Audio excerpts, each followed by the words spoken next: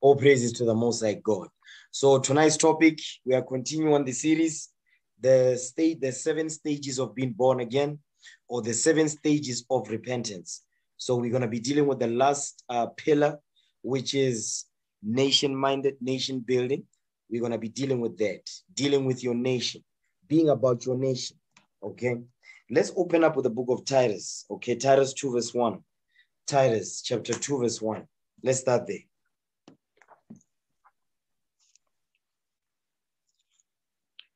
Titus chapter 2 verse 1. Come on. But speak thou the things which become sound doctrine. Come on. Read that again. Titus chapter 2 verse 1. Go ahead. But speak thou the things which become sound doctrine. Now, this is a commandment. It says, speak thou the things which become sound doctrine. Because the only way for us to speak the things that become sound doctrine, we must be taught the sound doctrine of the Most High. Okay? Get that in Proverbs. Okay? Proverbs 4 verse 2. Proverbs chapter 4 verse 2. Let's see the sound doctrine that the Lord has taught us. The sound doctrine that the Lord has bestowed upon his sons and daughters. Read what you got. Proverbs 4 verse 2. Read that. Proverbs chapter 4 verse 2. You know what? Start at verse 1. Proverbs 4 verse 1. Read. Proverbs chapter 4 verse 1. Come on. Hear ye children, the instruction of a father, and attend to no understanding. You see that? He says, hear ye children, the instruction of a father, and attend to no understanding. Go ahead. For I give you good doctrine, forsake ye not my law. You see what the Lord is saying? He says, because I give you good doctrine. The sound doctrine, which is the good doctrine, the Lord is the one that gave us the doctrine, which is what? Not forsaking his laws, keeping his commandments. That's the sound doctrine. Okay, get that in Sirach 19, verse 19. Ecclesiasticus chapter 19, verse 19. We're still dealing with the doctrine, the sound doctrine that the Lord has given unto us, which we must speak this day. Okay, read that. Sirach 19, verse 19.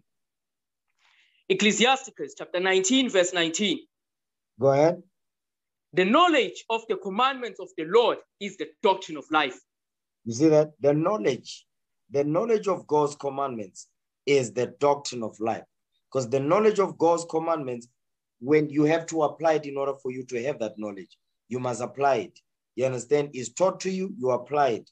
That's the doctrine of life. You understand? Go ahead. And they that do things that please him shall receive the fruit of the tree of immortality. You see that? We're going to receive everlasting life when we have the knowledge of the commandment of the Lord, which is the sound doctrine in Proverbs 4 verse 2, the sound doctrine in Titus 2 verse 1. Okay, so now that we have the sound doctrine, we understand what the sound doctrine is. It says, speak thou the things which become sound doctrine. Give me that in Ecclesiasticus, okay? Sirach chapter 9. Sirach 9 verse 15. Read that. Ecclesiasticus chapter 9 verse 15. Go ahead. Let thy talk be with the wise, and all thy communication in the law of the Most High. You see that? He says, let your talk be with the wise. Who is the wise? Get that in Psalms, okay? Give me Psalms 19 verse 7. Let's see who is the wise, okay? He says, let your talk be with the wise. Who is the wise? Read that. Psalm chapter 19 verse 7. The law of the Lord is perfect, converting the soul. Come on. The testimony of the Lord is sure, making wise the simple. You see that? The testimony of the Lord is sure, making wise the simple. So the testimony, the laws of God, they are perfect. There's nothing wrong with God's commandments. They convert the soul, meaning they transform your mind. The testimony of the Lord is sure, making wise the simple. Why is he saying the testimony of the Lord is sure? Watch this. Give me that in Psalms 132 verse 11. The testimony of the Lord that is sure. Okay? Psalms 132 verse 11. The testimony of the Lord is sure, making wise the simple. Read that. Psalm chapter 132 verse 11. The Lord hath sworn in truth unto David, he will not turn from it. Of the fruit of thy body will I set upon thy throne. You see what he's saying? Your mic is quite low. Can you put the volume up? Are you able to do that? Yes, sir. Okay, read that again, verse 11.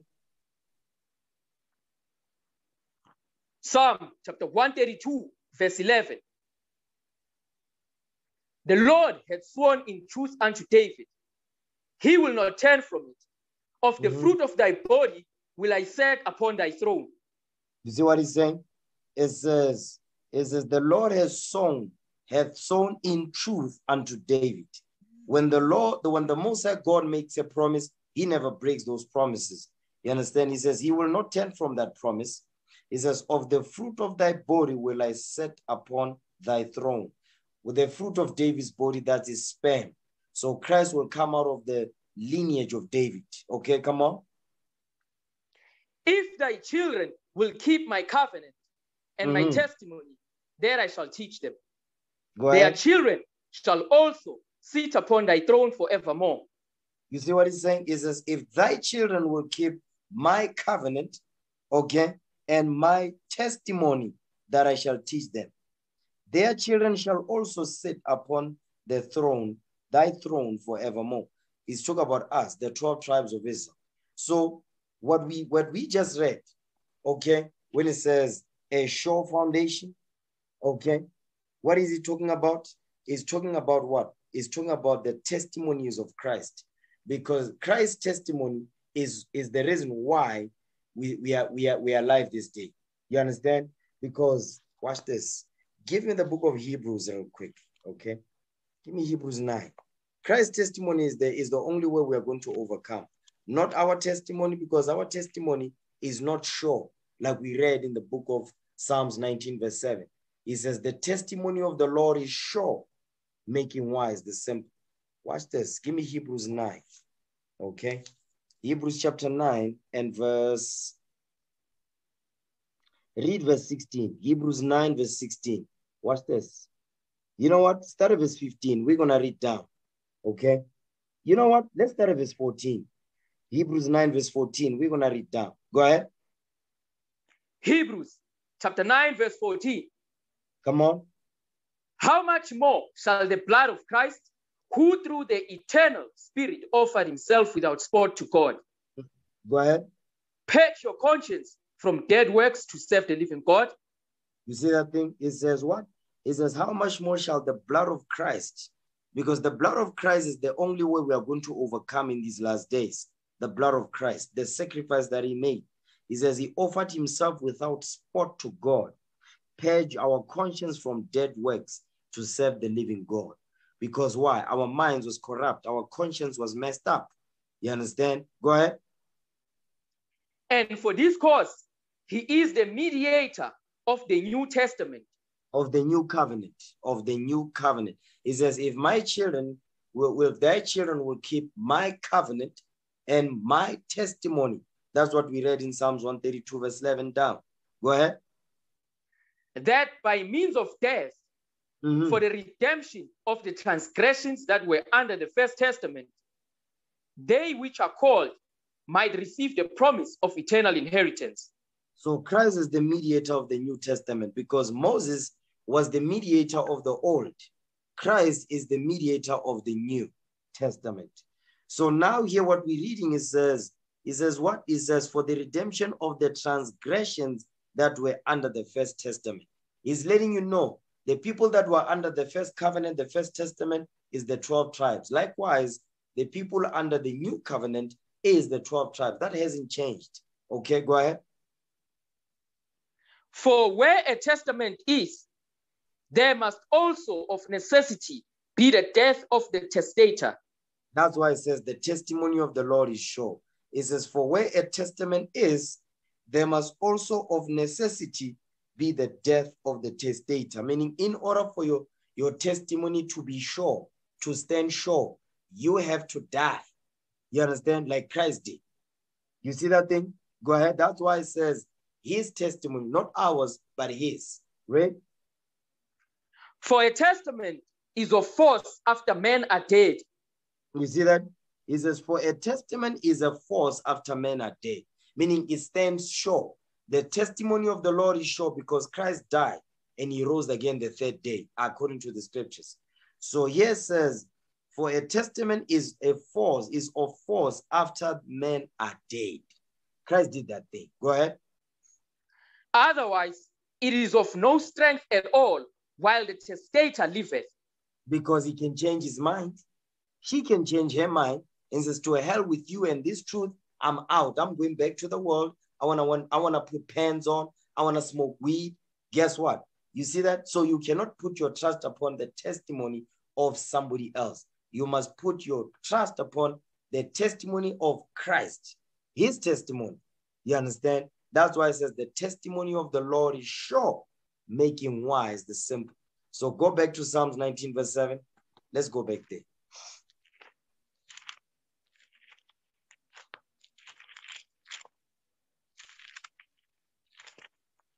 Psalm chapter 19, verse 7.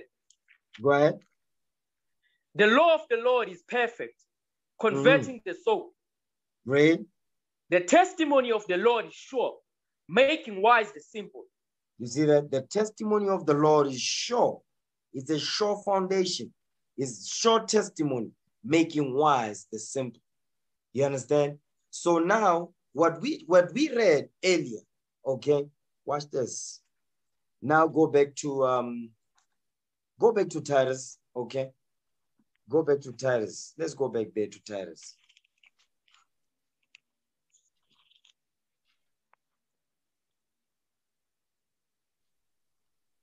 Titus, okay, chapter 2, verse 1 now.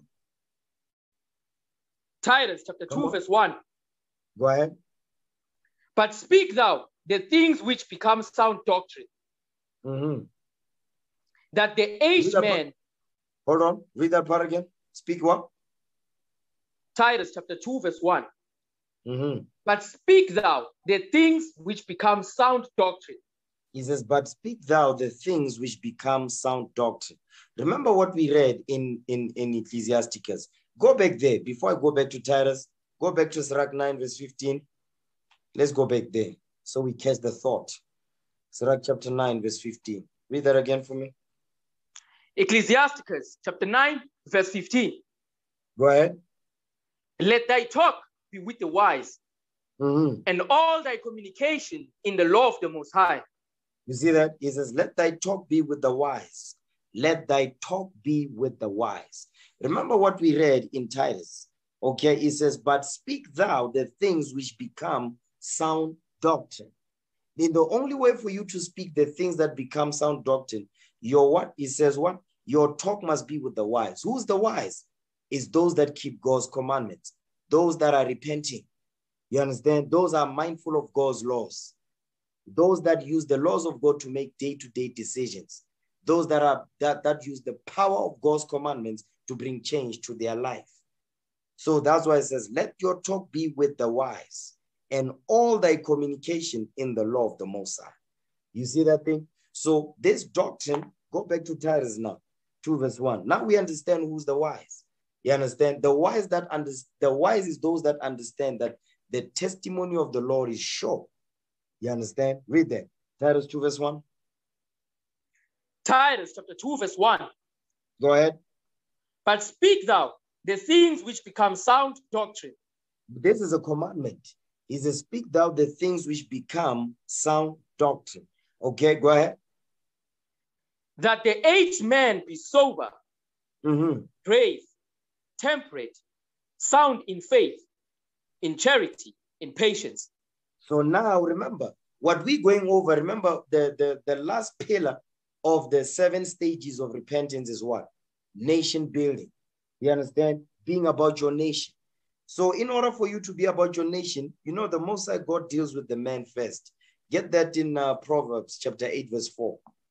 Proverbs 8, verse 4. The Lord deals with the man. So in Titus 2, we're going to go over the pillars of nation building. You understand? In Titus 2 covers nation building on the man's side, on the young man, on the women's side, on the young women. It covers everybody. Okay? Now read that. Proverbs chapter 8, verse 4. Come on. Proverbs chapter 8, verse 4. Read. Unto you, O men, I call, and my voice is to the sons of men. You see what he's saying? Unto you, O men, I call. My voice is to the sons of men. So guess what? The Most High God is calling the men first, the leaders of the nation, the men that will be able to deal with the issues of the community. Young men going around stealing, breaking into people's houses. Guess what? Our job is to deal with that. You understand? Young girls having sex, drinking, popping babies, having abortion, catching STDs. Our job is to deal with those matters that concern our nation. That's our job. We do it with boldness, without fear. The Most High God is given us the power to do so. You understand? Now, let's go back. Titus 2, verse 2 again. Titus chapter 2, verse 2. Read. That the aged men be sober, grave, temperate, sound in faith, in charity, in patience. So the aged man, he says we must be sober. We must not be drunks. You understand? We must be grave. We must be serious. Temperate. Okay? We must be serious. Sound in faith when it comes to God's laws. You understand? In charity, in patience. That's the requirement, right? Let's get some more details on this. This is the requirement for the aged men, because the aged men, they set the example for the young men that come after them. Watch this. Give me the book of 1 Timothy 3, verse 1. 1 Timothy, okay? 1 Timothy 3 and verse 1. Watch this. Read that. Come on. 1 Timothy chapter 3, verse 1. Go ahead. This is a true saying. If a man desire the office of a bishop, he desireth a good work. You see that? Is if you desire the office of a bishop is a what? A bishop just means leader. Okay? If a man desire the position of leadership, he says you are desiring a good work, because your office is going to what? Your office will be to build the nation. And you're not going to use your emotion to build the nation. You're going to use God's laws, his sound doctrine, like we read in Titus 2, verse 1. Go ahead. A bishop then must be blameless, the husband of one wife, vigilant, sober, of good behavior, given to hospitality, apt to teach. You see that? It says a bishop must be blameless, okay? Meaning keep God's laws above, above reproach. You must be doing that. It says husband of one wife, vigilant. You understand? Was me a watchman, sober, of good behavior, given to hospitality, apt to teach. Meaning what? You must have the aptitude to teach your nation. Go ahead. Not given to wine, no striker, not that? Greedy. It says not given to wine, no striker, meaning what? Don't like to fight. Read. Not greedy of filthy lucre. You understand? Don't be greedy. Go ahead. But patient. Not a prowler, not covetous. You see that? He says you must be patient, not a brawler, not covetous. These are the characteristics of good stewardship, good leadership. Okay, go ahead. One that ruleth well his own house. Stop right there. He says one that ruleth well his own house. One that ruleth well his own house. And how do we rule the houses? We rule our houses with God's laws. That's why it says, one that ruleth well his own house, meaning his house is in order. Go ahead. Having his children in subjection with all gravity. You see that? Having his children in subjection with all gravity. Because why? Remember, the sixth pillar was what? Was dealing with the family. You understand? Making sure that you as the man, you are in order, the wife in order, the children in order.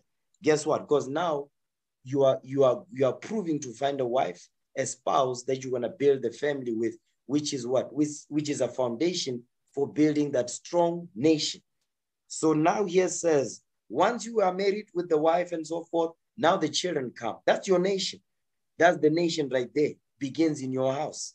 That's why here says, read that again. Verse 4. 1 Timothy chapter 3, verse 4. One that ruleth well his own house. Go ahead. having his children in subjection with all gravity. You see that?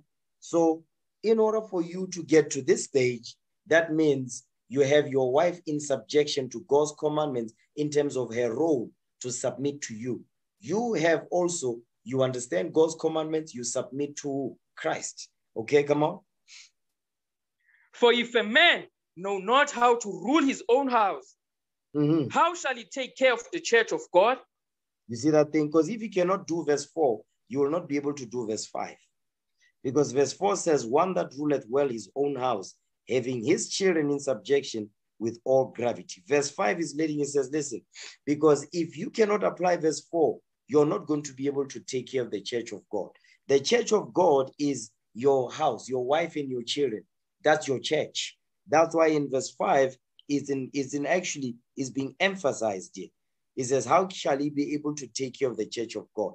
Because your church begins in your house. That's your wife, that's your children. Then once you have those in subjection, once you have those in order, guess what? You'll be able to teach the nation of Israel. That's what the Lord is teaching us right there.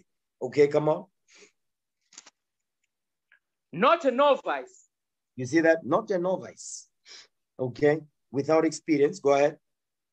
Lest being lifted up with pride, he fall into the condemnation of the devil. We don't want that. That's why we have to do things in order. We must be patient. We don't hand over a position like we're handing out bananas and so forth. It's gonna take time. Why? Because we need to make sure that we have a solid foundation in Christ. Okay, read on. Moreover, he must have a good report. You see that? Them you must have hold on. It says, moreover, he must have a good report of them that are without. Meaning the people that used to know you in the world, they used to know you as that nigger that used to lie, cheat, and steal, and do all these evil things. Now that you come into the truth, now they see you in a different light. They don't see you as that nigger no more. They see the way you conduct yourself and say, wait a minute, I used to know this brother. He used to do X, Y, and Z, but now he's a completely new man. That's what he's going into. Go ahead. Lest he fall into reproach and the snare of the devil. Read. Okay, that's it on there. That's it on there. That's it on there. Now, keep reading. Okay, because this goes into the leadership. It starts with the top leadership, which is the bishop. Go ahead. 1 Timothy chapter 3, verse 8. Come on. Likewise, must the deacons be grave, not double-tongued, not given to much wine, not greedy of filthy lucre. You see that? The deacons, they are the assistants to the bishop. It says, likewise, must the deacons be grave, meaning they must be serious, like we read in Titus. So this is giving more details than what we read in Titus 2, verse 1 and 2, regarding the aged man. He is giving you more details. Okay, come on. Holding the mystery of the faith in a pure conscience. You see that? Holding the mystery of the faith in a pure conscience. The mystery of the faith. Give me that in 1 Corinthians, okay? Give me 1 Corinthians real quick. Give me 1 Corinthians chapter 4. 1 Corinthians 4 verse 1, read that. 1 Corinthians chapter 4 verse 1. Read. Let a man so account of us. He says, let a man, hold on. He says, let a man so account of us. What does he mean? This is how men should look at us. That's what he's saying. Go ahead. As of the ministers of Christ. As the what? As of the ministers of Christ. Because we are the ministers of Jesus the Christ. Go ahead. And stewards of the mysteries of God. And what? And stewards of the mysteries of God. And stewards of the mysteries of God. Because we are all stewards in here. You understand? Stewardship. Being responsible for a position, a nation, a task, that's stewardship. So the Lord is telling us, it says what? It says, and we are stewards of the mysteries of God. Go ahead. The bishops, the deacons, you understand? Go ahead. Moreover, it is required in stewards that a man be found faithful. It is required in stewards. It is required in stewards. So that's a law. That's a commandment. That's a requirement right there. It is required in stewards that what? that a man be found faithful. That a man be found faithful. We must be found faithful when it comes to what? Dealing with God's people and dealing with God's laws. Because the nation of Israel is God's nation. Okay, watch this. Give me that in 2 Samuel. 2 Samuel chapter 23 and verse 3. Watch this.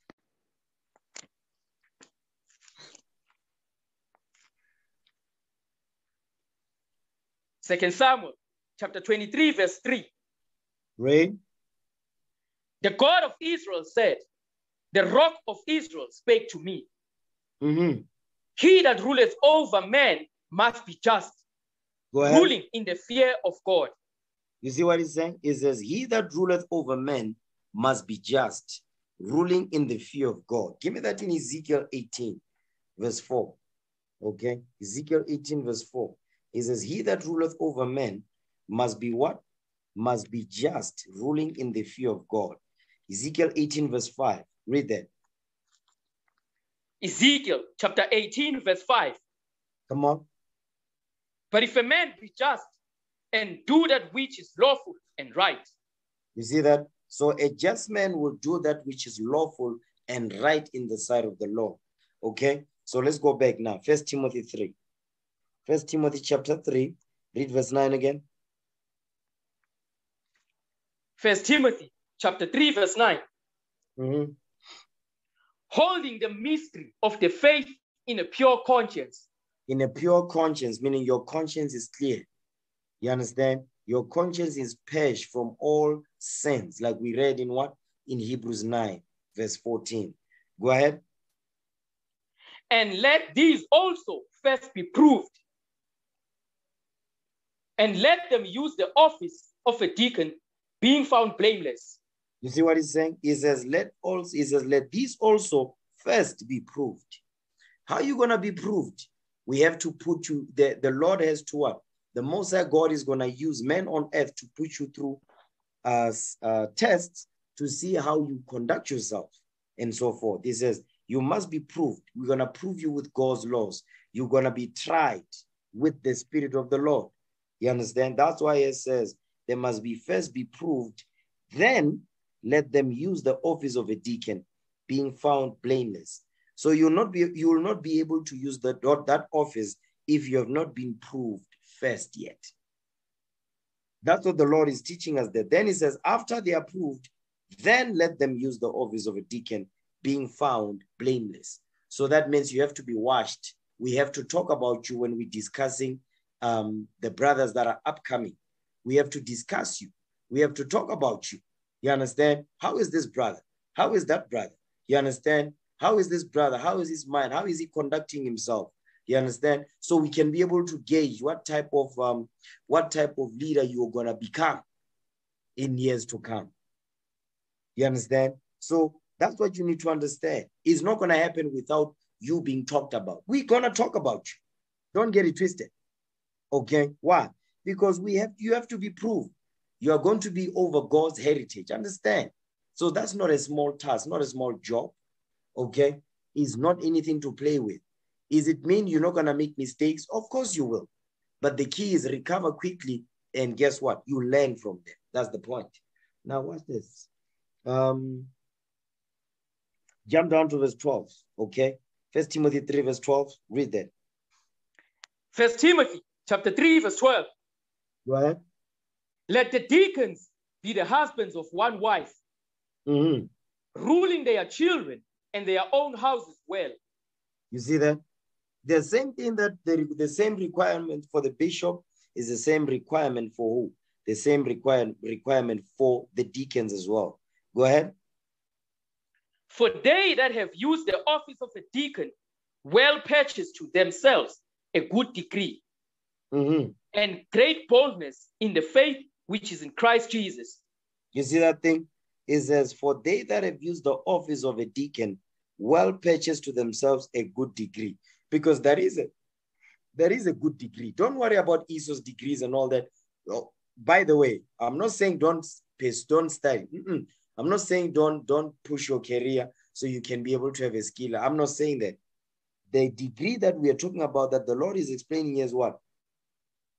Understanding God's commandments and understanding the wisdom that the Lord has in this book through his laws. So you can be able to teach the nation of Israel.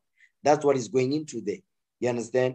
So that's why it says, and great boldness in the faith which is in Christ Jesus. Great boldness in the faith. Not great boldness in terms of Sasha fears. Great boldness in the faith. You understand? Now, watch this. I'm going to give an example, right? Regarding the aged men, their conduct, their behavior. You understand? Watch this. Give me 2 Maccabees 6, verse 18. This is our forefather Eliezer, okay? Because the job of the aged man is to set the right example for the young men that are coming behind them. Watch this. 2 Maccabees chapter 6, verse 18. Come on. 2 Maccabees chapter 6, verse 18. Right? Eliezer, one of the principal scribes, an aged man, and of a well-favored countenance, was constrained to open his mouth and to eat swine's flesh. So this is during the time of the Greeks. So it says, our forefather Eliezer, he said, was an aged man and well-favored. So here it says, was constrained, meaning he was forced to open his mouth and to eat swine's flesh, which he refused, of course, all praises. Okay, jump down to verse 21. 2 Maccabees chapter 6, verse 21.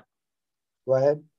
But they that had the charge of that wicked feast, for the old acquaintance they had with the man, taking him aside, besought him to bring flesh of his own provision, such as was lawful for him to use, and make as if he did eat of the flesh taken from the sacrifice commanded by the king. This is during the time of Antiochus IV. So now it says those that the old acquaintances of our forefather Eliezer, because they had made a league with King Antiochus. You understand? So now they push it, they pull him to the side and say, listen, just make it as though you are eating swine's flesh, but you're gonna eat out of your own provision. You're gonna eat lawful meat, but we're gonna make it seem like it's actually the swine's flesh that Antiochus and us want you to eat, so that we don't find ourselves into some troubles. So they were scared. You understand? So they said, no, just make it as though you're eating it. You understand? Watch this. Hold that. Give me that in 1 Thessalonians, is it? Thessalonians chapter 5. Okay. Let's read that.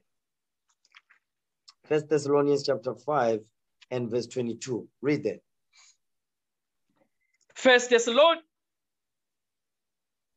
Thessalonians chapter 5, verse 22. Go ahead. Abstain from all appearance of evil. You see what the Bible is saying? It says, abstain from all appearance of evil. So what we're reading here is that that's exactly what our forefather Eliezer was alluding to. That, listen, I'm going to abstain from all appearance of evil.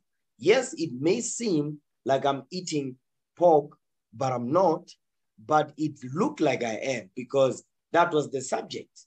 You understand? Being forced to eat swine's flesh, which is unlawful for us to eat. Okay? Go back to 2 Maccabees now. 6. Read verse 22 now. 2 Maccabees chapter 6, verse 22. Go ahead. That in so doing, he might be delivered from death. And for the old friendship with them find favor. You see that? It says, so the reason why they are commanding him to do so is so that what? He can be delivered from death, and for the old friendship with them and find favor. So this is what? Just so that he can be spared, so he can be a coward and so forth in his old age. Keep reading. Verse 23, read. But he began to consider discreetly, and as became his age, and the excellency of his ancient years, and the honor of his gray head, whereunto he was come, and his most honest education from a child, or rather, the holy law made and given by God. Therefore he answered accordingly, and willed them straightways to send him to the grave. He says, you rather put me to death, because he began to what? He says he began to consider discreetly, meaning in his mind to say, wait a minute, if I do this, how is this going to look down the line in the future? You understand? So he's like, no, I'm not doing that. because I'm going to put a stain on my name. He says, and it's become his age, because he's also considering his age, the excellency of his ancient years. You see that? The honor of his gray hair, So he's thinking about all of that. And he says, whereunto he was come, and his most honest education from a child. So he's being pushed in this from a child. You understand? He continued with the things that he was taught. He didn't let them go. He didn't push them to the side. He didn't cast them behind his back. He pushed them until he was an aged man. You understand? Read on, verse 24. For it becometh not our age, said he, in any wise to dissemble, whereby many young persons might think that Eliezer, being 80 years old and 10, were now gone to a strange religion. You see what he's saying? He is thinking about the young man that is coming behind him. He said, wait a minute. If I do this, what type of message is this going to send to the young man that will come after me in the last days? You understand? After I'm gone, during his time and in these last days. You understand? So he's thinking about that. Or no, I need to set the right example. That's what he's saying. Go ahead.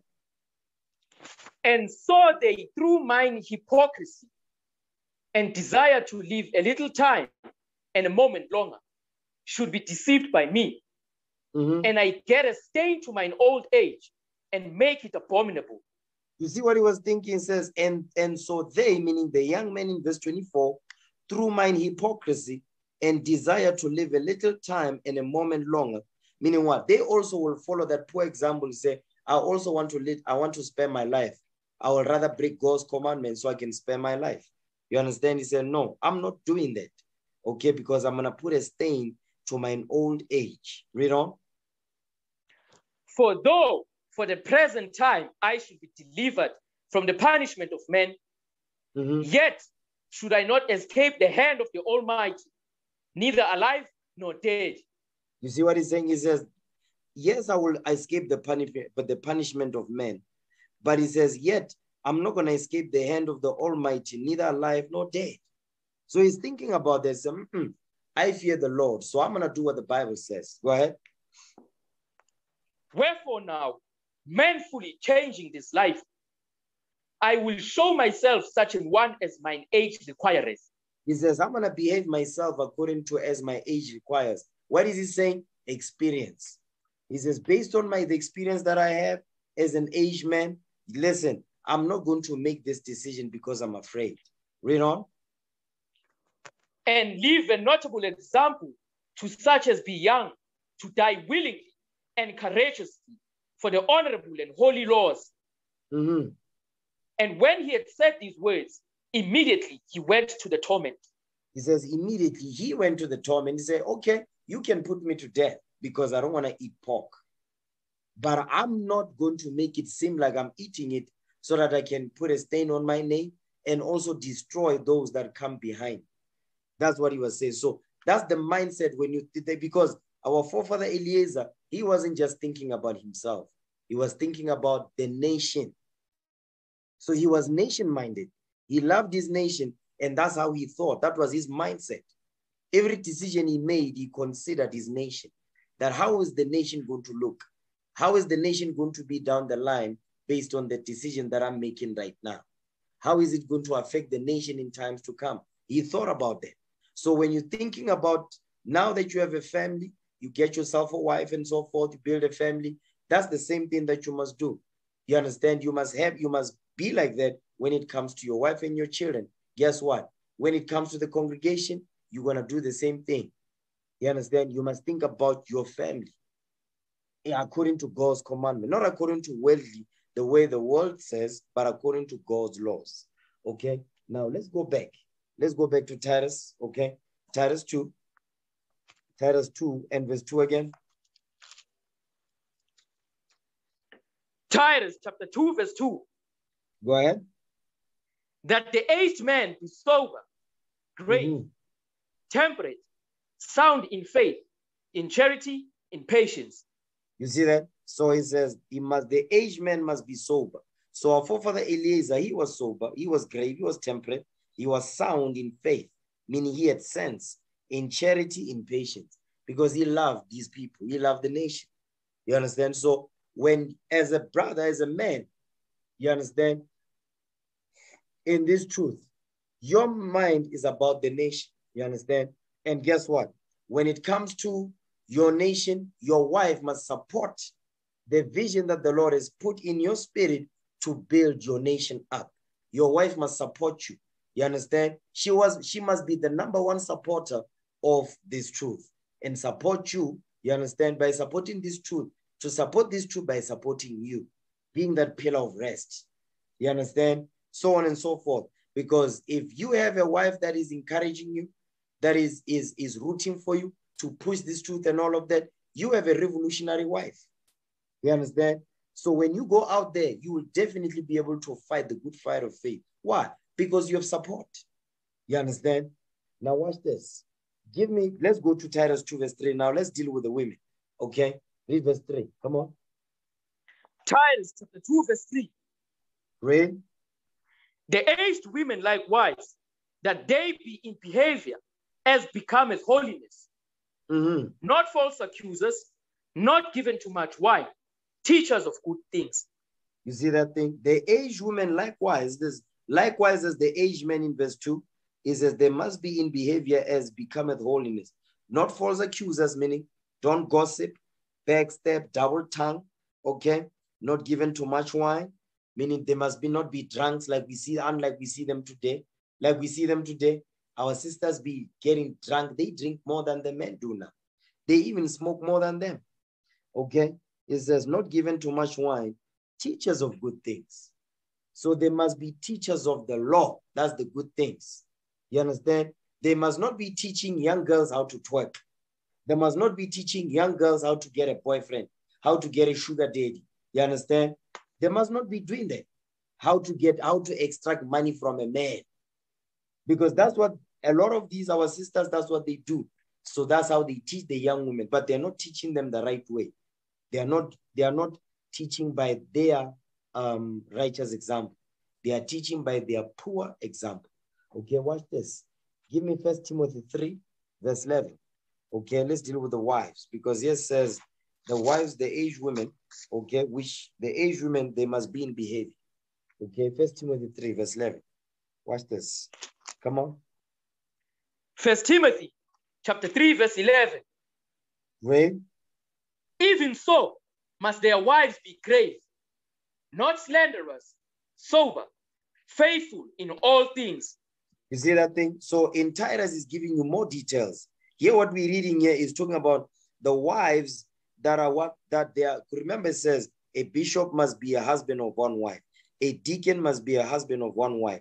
So these wives, the wives of the leadership and so forth, of the men of Israel waking up the nation, it says they also must be what? Must be grave, they must be serious, not slanderous, sober, faithful in all things. So their mindset must mirror the mindset of the men that go out to war, the men that the Lord has ordained to wake up and lead the nation and teach the nation. So these are revolutionary women right here. You understand? This bunch, these are revolutionary women. Okay, watch this. Give me Sirach 26:14, because in order for them to be what? Grave, not slanderous, sober, faithful in all things, is because of this. Because these women, they are what? They are taught by men. They are taught by their husbands, or they are taught by their leadership if they are not married. Okay, watch this. Sirach 26:14. Read that.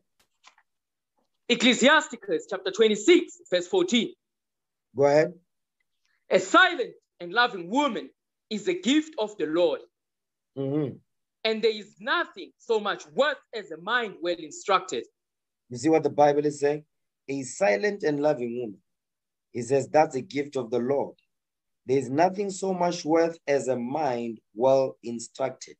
Because who's instructed this mind well? The leadership. You understand? The husband, the father.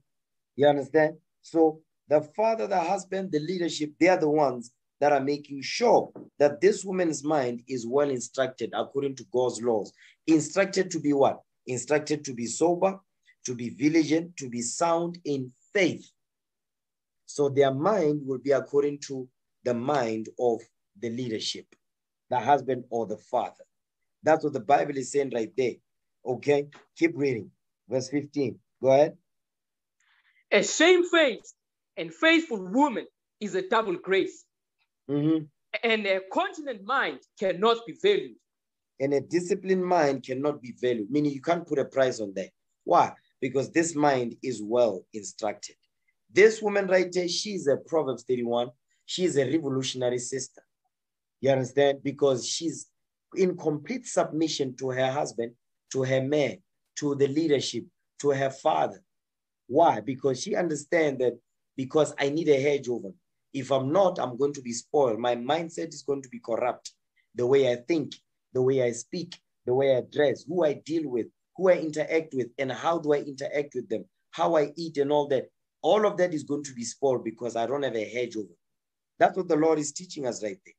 So a revolutionary sister is a sister that is in complete submission because she understands where the power comes from. You understand? In submission. Watch this. Give me the book of 1 Corinthians 14. Okay, 1 Corinthians chapter 14. We're still dealing with the women, the aged women. These aged women, they are instructed of the men. Okay, that's why then later on they'll be able to know how to deal with the young children, the young women, because in order for them to know that, they've got kids themselves. So they know how to deal with the newborns, they know how to deal with pregnancy, they know how to deal with toddlers, they know how to deal with teenagers. You see that? So they know how to cover that whole spectrum from the time a woman is pregnant until the child is born. They're a toddler, they're a teenager. You see that thing? That's what it's going into. Okay, 1 Corinthians 14. And who's going to be teaching you all this? The leadership, the man, the husband, the father, and so forth. 1 Corinthians 14 and read verse 34 and 35 together. Okay, come on. 1 Corinthians chapter 14, verse 34. Right? Let your women keep silence in the churches, for it is not permitted unto them to speak. Right? But they are commanded to be under obedience, as also says the law. You see that thing? They are commanded to be under obedience, as also saith the law. Because the law that they are commanded to be under obedience to is this law right here. Get that in Genesis 3:16. This is the law that the Apostle Paul is making reference to. Okay, read that. Genesis chapter 3, verse 16. Come on. And to the woman he said, I will greatly multiply thy sorrow and thy conception. In sorrow thou shalt bring forth children, and thy desire shall be to thy husband, and he shall rule over thee. You see what he's saying? He says, I will greatly multiply thy sorrow and thy conception. That goes into what the child labor pains. That goes into the menstrual cramps that they get every month as a reminder of their disobedience. Okay, so then it says, in sorrow thou shalt bring forth children, and thy desire shall be to thy husband, and he, your husband, shall rule over thee. Because your husband, your desire to learn anything, to know everything, you must go to your husband. You're not married, you go to the leadership or your father. Why? Because you must be in subjection unto a man. You understand? From your father's house, you go to your husband's house. That's the order. So now what we're reading here is the law that it must be under is what? They must understand that the husband is the head, and they must submit themselves to the husband because that's their head. That's their Lord. Okay? Now watch this. A woman that does that, guess what? And a woman that understands that, here's what's going to happen. Get Proverbs 14 verse 1. This is the type of mindset she will have. She will have this type of mindset. Whatever she does, she will always keep this in mind. Read that. Proverbs 14 verse 1. Come on. Proverbs chapter 14 verse 1. Every wise woman buildeth her house, but the foolish plucketh it down with her hands. You see that? He says, every wise woman buildeth her house. The reason why this woman is wise is because her mind is well instructed. By who? Her husband, the leadership, her father. So it says, every wise woman buildeth her house. She's going to build her house. She will support the men. She will support the troops. You understand? That's what she'll do, because she understands that they are the ones that are laying the foundation.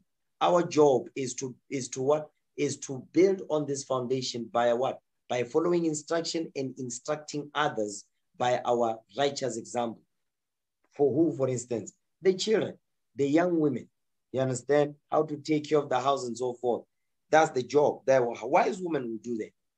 You understand? But it says, but the foolish plucketh it down with her hands. Let me show you how she does it. Give me the book of Sirach 25, verse 23.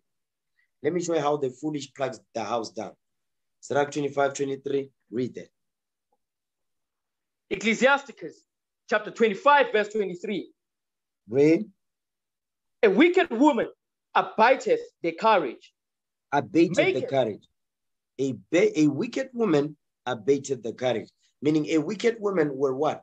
Will destroy a man's courage to go out there to build and teach and lead the nation. A wicked woman will do that because why?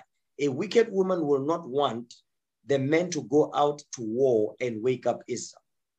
A wicked woman is not nation-minded. She's only thinking about herself. She don't care about the nation.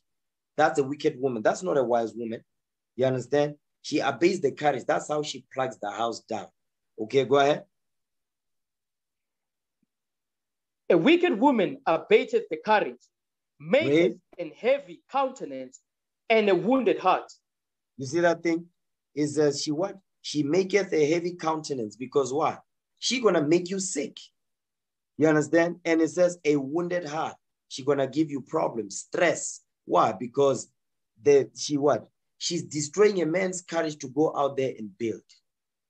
You understand? So when you brothers, you are proving, you need to be able to understand, to know if this woman is about the nation. She's about nation building. Because if she's not about nation building, once you get married, she's going to give you problems when it comes to what? Dealing with the men, dealing with where we need to go, when we go out to war and so on and so forth. She's going to give you problems. So you need to be able to know beforehand during the proving process if she's going to interfere with that or she will support you 100%. You need to know that. You understand? The reason why our forefathers was able to go out there to war with this nation, to conquer the land of Canaan. You understand? The Amorite kings during the time of Joshua. You understand? So on and so forth. How were they able to do that? Because guess what? They had righteous women at the house. They had wise women that built their houses. They supported them. That's the point. Okay, read. A woman that will not comfort her husband in distress maketh weak hands and feeble knees. You see that thing? Is as a woman that will not comfort her husband in distress. Are we not in distress right now? Yes, we are. Because the nations, all the nations are against us. All the nations are fighting against us. All the nations don't want us to rise up. And because of that, it says a wicked woman is as a woman that will not comfort her husband in distress, maketh weak hands and feeble knees. Meaning what? Discouragement. She'll give you problems. She will stress you out. Why? Because that's not a wise woman. You understand? That's a demon. That's not a wise woman. That's how she plugs the house down. She don't consider that we're at war and we need to go out there and fight for our nation. Okay, now go back. Okay, go back to, now give me Titus chapter 2, verse 4 now. Titus 2, verse 4. Let's go back. Titus. I was just giving you an examples of what we read in Titus 2 and verse 3 regarding the aged women. You know what? I'm going to give some examples, right? Watch this. Something just popped into my head. It's not part of my notes, but I'll use it. Get Genesis 14. I'm going to show you something with this. It says, read that again, Sirach. Okay, Sirach 25. Sirach 25 verse 23. Read that again. Ecclesiasticus chapter 25 verse 23. A wicked woman abateth the courage, maketh an heavy countenance and a wounded heart. A woman that will not comfort her husband in distress maketh weak hands and feeble knees. So now I'm going to give an example. So imagine if our forefather Abraham Imagine if our foremother Sarah was giving our forefather Abraham problems like we're reading here, like this type of woman. Listen, this was not going to happen. This wasn't going to happen. I'm going to give an example. But because our foremother Sarah supported her husband, you know what? Let's paint the picture. Get that in Genesis. Get Genesis 18. Get Genesis 18 verse 12. Because I want to show you that our foremother Sarah, she supported and reverenced our forefather Abraham. And watch this. Genesis 18 verse 12. Genesis chapter 18 verse 12. Mm-hmm. Therefore, Sarah laughed within herself, saying, after I am waxed old, shall I have pleasure, my Lord being old also? My Lord being old also, my Lord being old also. You see how she's calling our forefather Abraham? She's not calling our forefather Abraham by his first name. Like you see our sisters are doing today. They say they are married, but they call their husbands by their first name. Just disrespectful as hell. But what we're reading here says, my Lord being old also. That's an example that she reverenced her husband. You see that thing? Now watch this. Give me the book of Genesis, okay? You know what? Don't give me Genesis. Give me 1 Peter 3. I don't want to go somewhere else. Let me just stick with this one. 1 Peter 3. Read verse 6. 1 Peter chapter 3 verse 6. Come on. Even as Sarah obeyed Abraham, calling him Lord. Hold on. Start at verse 5. Start at verse 5. I'm going to show you something with this. Watch this. Come on. 1 Peter chapter 3 verse 5. Go ahead. For after this manner in the old time, the holy women also, who trusted in God, adorned themselves, being in subjection unto their own husbands. They were in subjection unto their own husbands. So it's letting you know about our foremothers of the past. They were in subjection to their own husbands. Why? Because they understood the mission. They understood what was at stake. They understood who the enemy is. They understood all of that. Even during the 60s, when you look at during the time of, our forefathers and foremothers that were fighting the white supremacy apartheid government, guess what? Our sisters, our mothers, they were 100% behind our forefathers. There's even a book called, I think, Apartheid something. I have the book. And in there you see, it shows you our foremothers, you understand, during the 60s in South Africa. They are holding signs saying we are behind our leadership all the way. Talking about who? Talking about the black man. They were wearing dresses. They had their head covered. They had their heads covered. And they were saying we are 100, where it says we are behind our leadership 100% all the way. Something like that. I'm paraphrasing it, but that's what they said. They were revolutionary women. They supported, because they understood, they knew who the enemy was. Today, our sisters don't know who the enemy is. There's confusion. The black man also, he don't know who the enemy is. Look at that boy, Barikiman, Ntlantla Lux or something. He's always wearing military uniform wherever he's going and so forth. He don't know who the enemy is. Because I see now, they are going around in Soweto and all that. What are they doing? They are saying, no, the foreigners, so-called, our brothers and sisters from the Congo, Nigeria, Ghana, Guinea, okay, Zimbabwe, so on and so forth. It says if they don't have papers, they must go back. But they don't confront them, the enemy. They don't confront the white man because he's the enemy. They don't confront the Arab man because they are the enemy. They don't confront the Chinese men, you understand, that are flooding our communities and all of that. They're not approaching them, though, but they're approaching their own people. Just wicked and dumb as hell.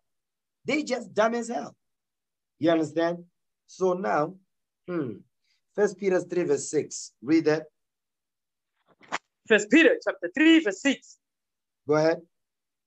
Even as Sarah obeyed Abraham, calling him Lord, whose daughters ye are, as long as ye do well and are not afraid with any amazement. You see what it's saying? It says, even as Sarah obeyed Abraham. So that's what we read in Genesis 18, verse 12. Obeyed Abraham, calling him Lord.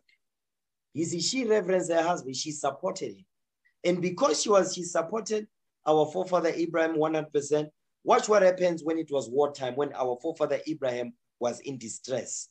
Watch what happens. Get Genesis 14. Let me show you when our forefather Abraham was in distress, when those former Mesopotamian kings, they took their spoils, they were fighting with the five Amorite kings and so forth, and they won over the 5 kings with their armies and so forth. Our forefather Abraham realized, he was told that Lot, his nephew, was also taken. That was when he was in distress, right? Get Genesis 14. Genesis chapter 14, read verse 11. Let's start there. Genesis chapter 14, verse 11. Come on. And they took all the goods of Sodom and Gomorrah and all their victuals and went their way. Let's talk about the 4 kings now. Come on. And they took Lot, Abram's brother's son, who dwelt in Sodom, and his goods, and departed. So not only did they take the food and all the supplies and so forth of the 5 kings that they overthrew, then they put to flight some of them. It says they took Lot, Abraham's brother's son. You understand? So now, not only did they take him, but they took his goods and departed. Remember, Lot was rich. You understand? Go ahead, watch this. And there came one that had escaped and told Abram the Hebrew, for he dwelt in the plain of Mamre, the Amorite, brother of Eshcol and brother of Aner. And these were confederate with Abram. And these were confederate with Abram. So they were Abraham's allies. Okay, go ahead. Watch this. Read. And when Abram heard that his brother was taken captive, stop right he here. armed. Hold on. Wait. When Abraham heard that his brother was taken captive, that's when he was in distress. But if he was married to a wicked woman, guess what? She was going to what? She was just going to discourage him. She was not going to say, so you also go there, you also going to get killed. So why are you going out there? Why are you going out there to go and retrieve? You see how many they are? How do you think you're going to survive? Do you really think you're going to get him back with such a few people that you've got? That's the mindset. That's exactly what's going to happen. Because remember, it's the 4 kings with their hosts. You understand? It's the 4 kings with their hundreds of thousands of military men of valor. So now Abraham is going out there with 318 men. If our foremother Sarah was a black ashy devil, you think she was not going to discourage him before he had to put his war suit on and go to war? Of course, this war was going to turn out different. But because she supported him, she was a revolutionary woman. Guess what? Read that thing again. I want you men to pay attention, sisters as well. Read what you got. Genesis chapter 14, verse 14. And when Abram heard that his brother was taken captive, he armed his trained servants, born in his own house, 318, and pursued them unto death. You see that thing right there? It says he armed his trained servants. So you really think also he was going to be allowed to train his servants? No. So why because you know the sisters, they be reading this book, The Secret. It says now you are preparing for war. So you see, you are attracting war to you now. The secret. That's what they're going to bring to you. You understand? So karma. They're going to be talking about you garbage like that. So, but our forefather Abraham, he trained, his servants was well trained by him. So much so that if war popped off, guess what they did? He armed them and said, okay, it's wartime. Let's go and deal with this thing. So that's what we're reading here. Go ahead. Read that again, verse 14. Genesis chapter 14, verse 14. And when Abram heard that his brother was taken captive, he armed his trained servants, born in his own house, 318, and pursued them unto Dan. and pursue them unto Dan. So he's giving you the location of where Dan would be in the north.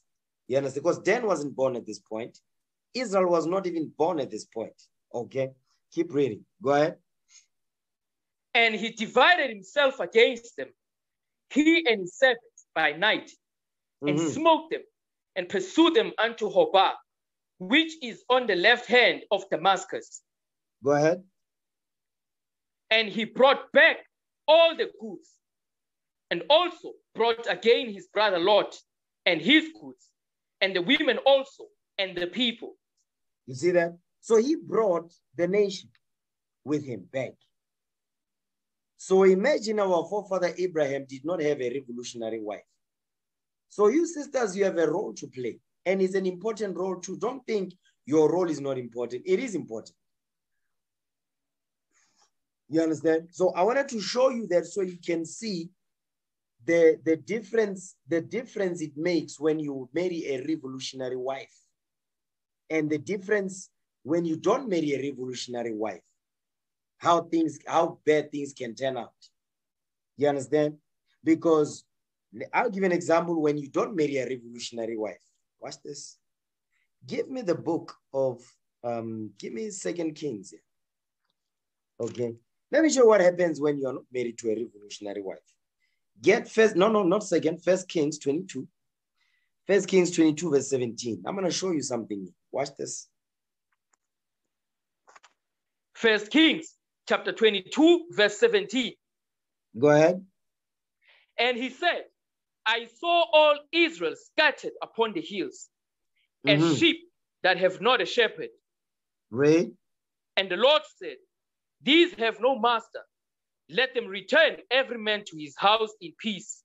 You see what he's saying? It says, this Micaiah is prophesying. He said, listen, and he said, I saw all Israel scattered upon the hills as sheep that have no shepherd. And the Lord said, these have no master.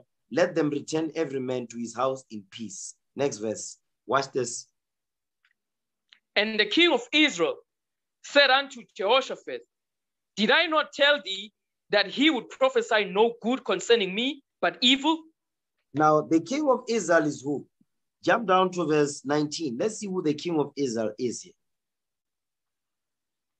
1 Kings chapter 22, verse 19. And he said, hear thou therefore the word of the Lord.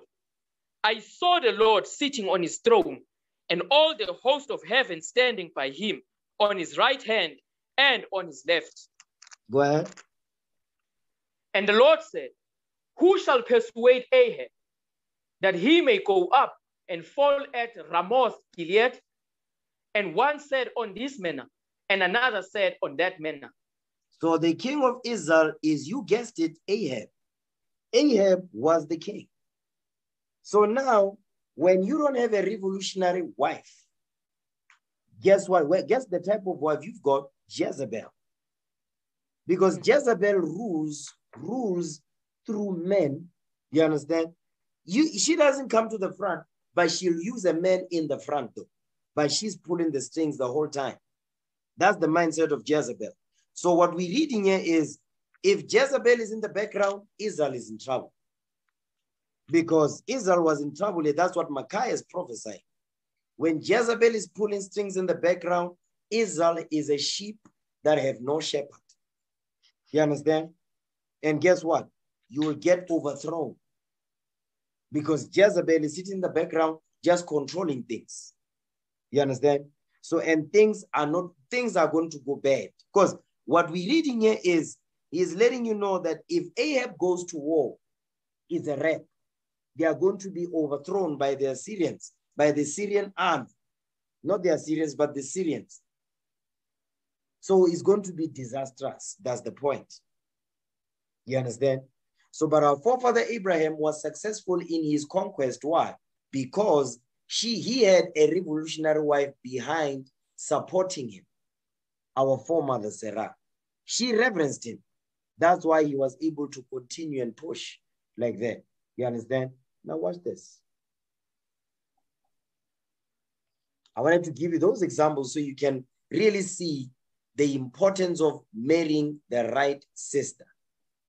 You understand? Also, marrying the right brother. If a brother is not about his nation, you really have problems. If the brother does not care about his nation, he only married you because he married you for lust, guess what? He's not going to care about the nation. You are going to be frustrated as a wife because he's not going to care about the nation of Israel. That's the point. Now watch this. Go back to Titus now. Titus 2, read verse 4 now. Titus 2, verse 4. Let's read that. Okay, come on. Titus chapter 2, verse 4. That they may teach the young women to be sober, to love their husbands, to love their children.